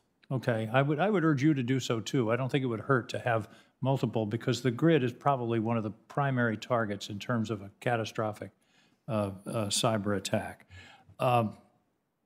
My friend from PJM, Mr. Athena, what are we going to have to do in terms of modifications to the grid to accommodate the growth of electric vehicles? Obviously going to be an additional strain on the grid. Most of it will probably come at night. But can you give me just a short answer on what you anticipate? Yeah, it's a really thoughtful question, Senator King. In terms of electric vehicles, part of the benefit of them is that the charging does come at night, and the grid is built, both the transmission grid and the distribution grid is built for peak load. And so load is less at night, and so some of this electric vehicle load will just sort of fit in under the existing grid. I do think there are going to have to be it would actually have it would have the impact actually of lowering transmission and distribution costs for all consumers, because you'd be using more kilowatt hours on the same infrastructure. Is that correct? Yeah, it might lower the unit cost. It wouldn't lower the total cost. Right.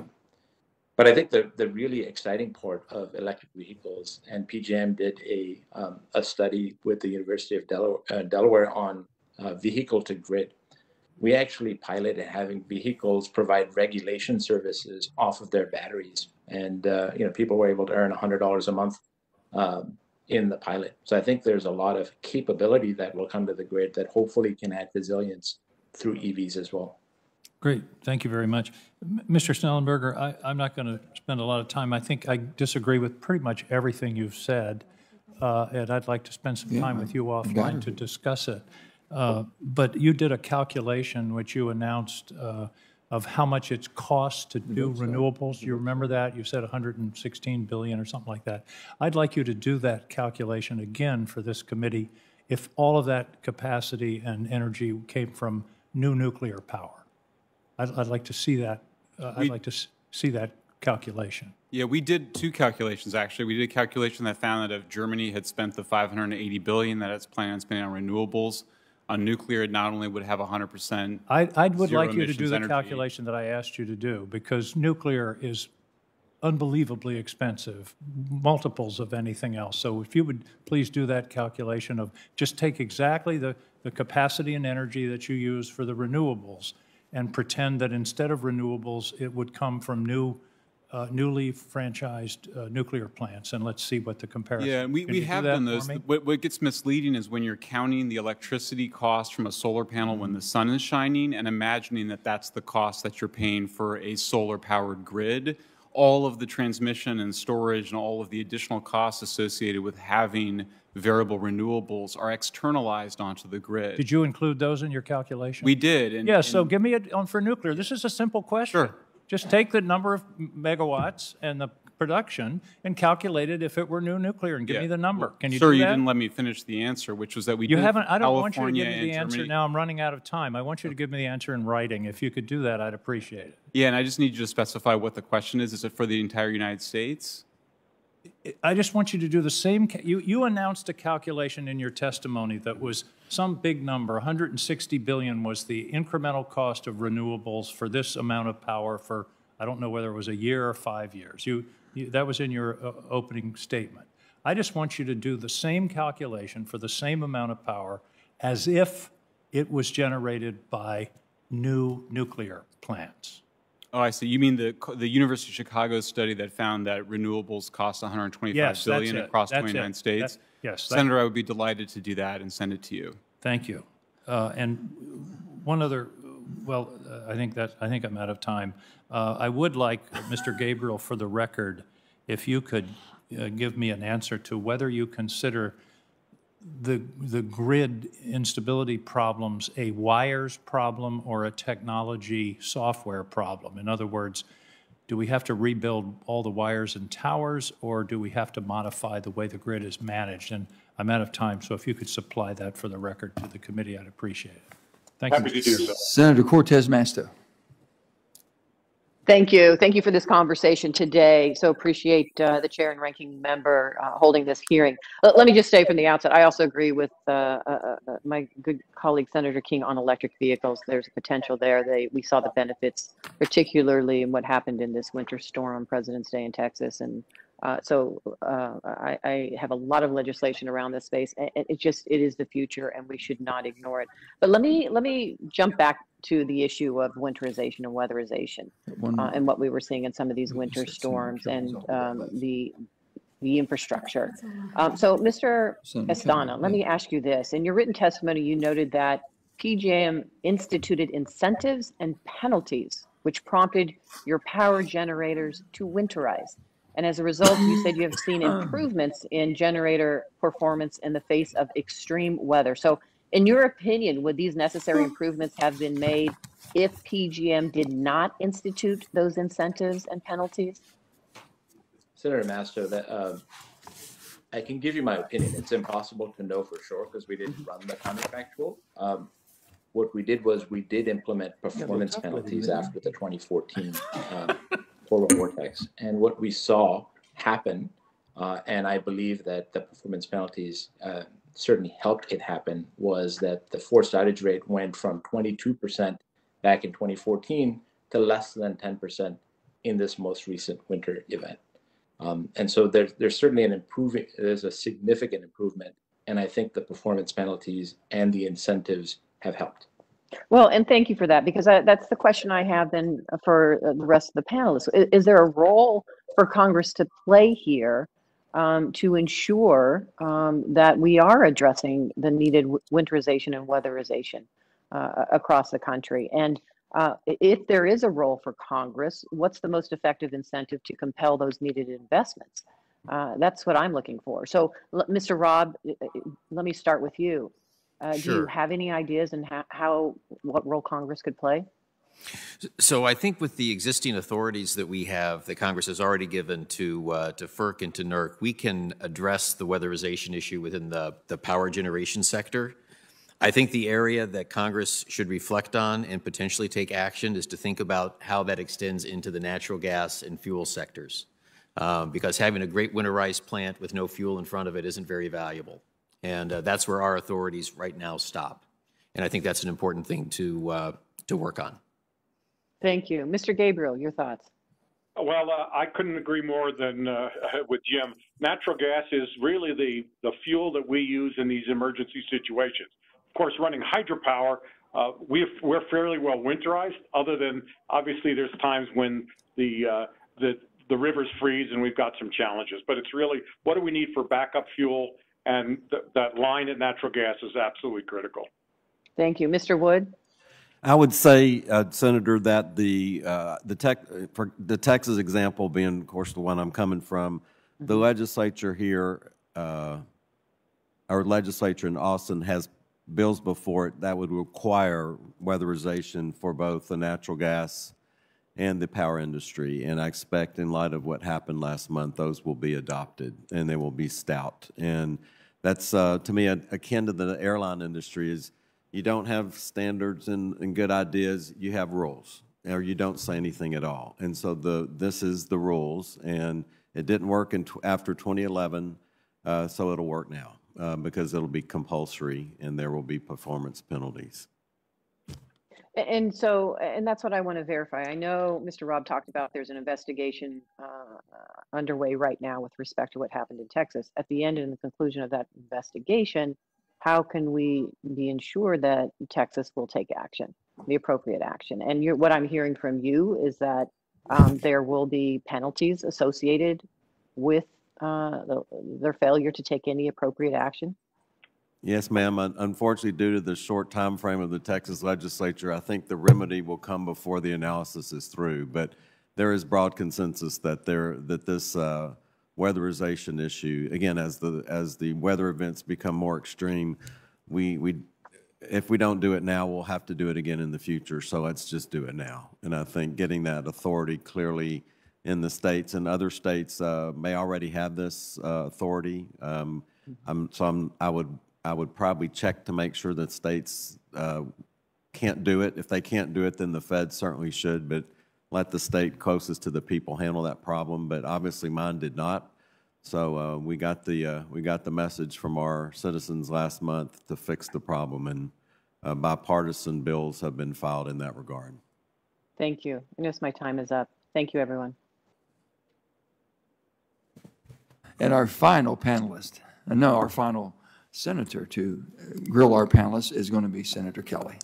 Well, thank you, Mr. Chairman. A lot of the, when you're at the end of the line here, a lot of the questions you have already been asked and answered, and appreciate all of you for being here in person and virtually. I want to start with Mr. Gabriel. So I want to expand a little bit on what Senator Cortez Masto was getting at, and expand on how climate change is affecting water supplies and hydropower generation in the Colorado River Basin. So during last year's extreme heat wave in California, so we're going to transition for a second from Texas to California, energy from the Glen Canyon Dam and the Hoover Dam and Parker Davis Dam that could have been delivered to Arizona customers was called upon to keep the California grid from completely collapsing. So against the backdrop of some climate change, and we have increasing population growth in the state of Arizona and in the Colorado River Basin in general, do you think hydropower is going to become a more valuable resource in years to come? And should WAPA and its ratepayers be compensated for supporting black starts when power grids in other areas go down? Mr. Gabriel. Thanks for the question, Senator Kelly. Certainly, WAPA's customers are compensated in terms of sales, but hydropower is going to become more and more valuable as we add more renewables to the grid because of its baseload characteristics. Certainly in an emergency situation, hydropower has got serious advantages in that we don't need electricity to make electricity, which is kind of a typical situation in many power plants. One of the real challenges, though, that we have is hydropower is not necessarily compensated for its black start capability. And of course, that's the capability of rebuilding the grid should the lights go out. And I think it's something that really needs to be dealt with over time. And I know it's sort of an embedded question in there. We always work to replace the power for our customers in Arizona and other states by buying it on the market.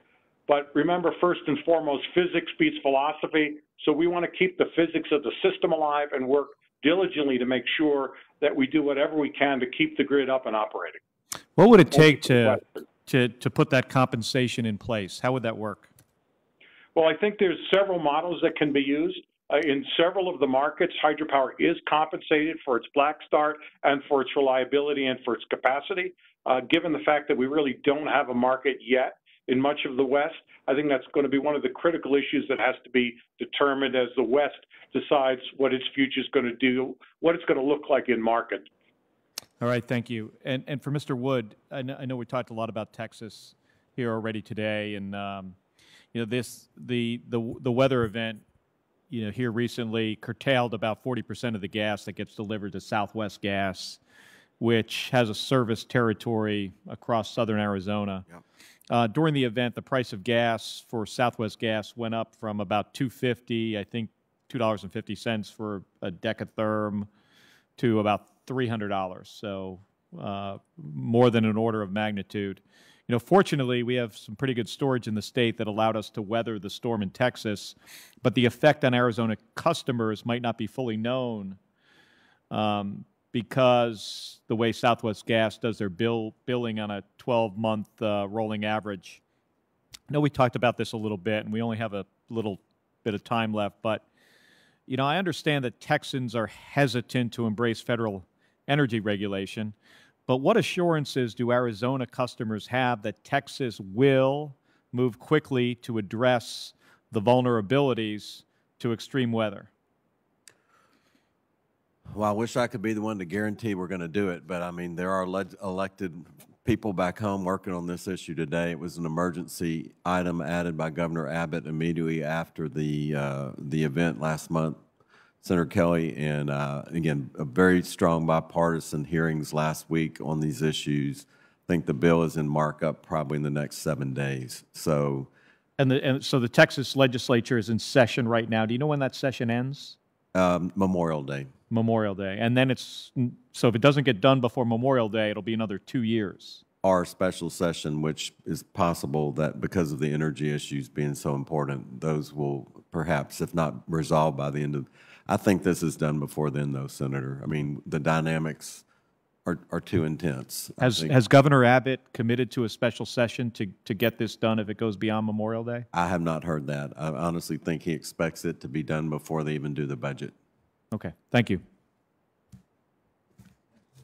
Thank you, Senator. I'm going to thank all the witnesses for being here with us this morning and for your insight, responsiveness to all of our questions on this extremely important topic. And it's truly timely, and we appreciate very much the effort you made to be here. So members will have until 6 p.m. tomorrow to submit additional questions for the record. Committee stands adjourned.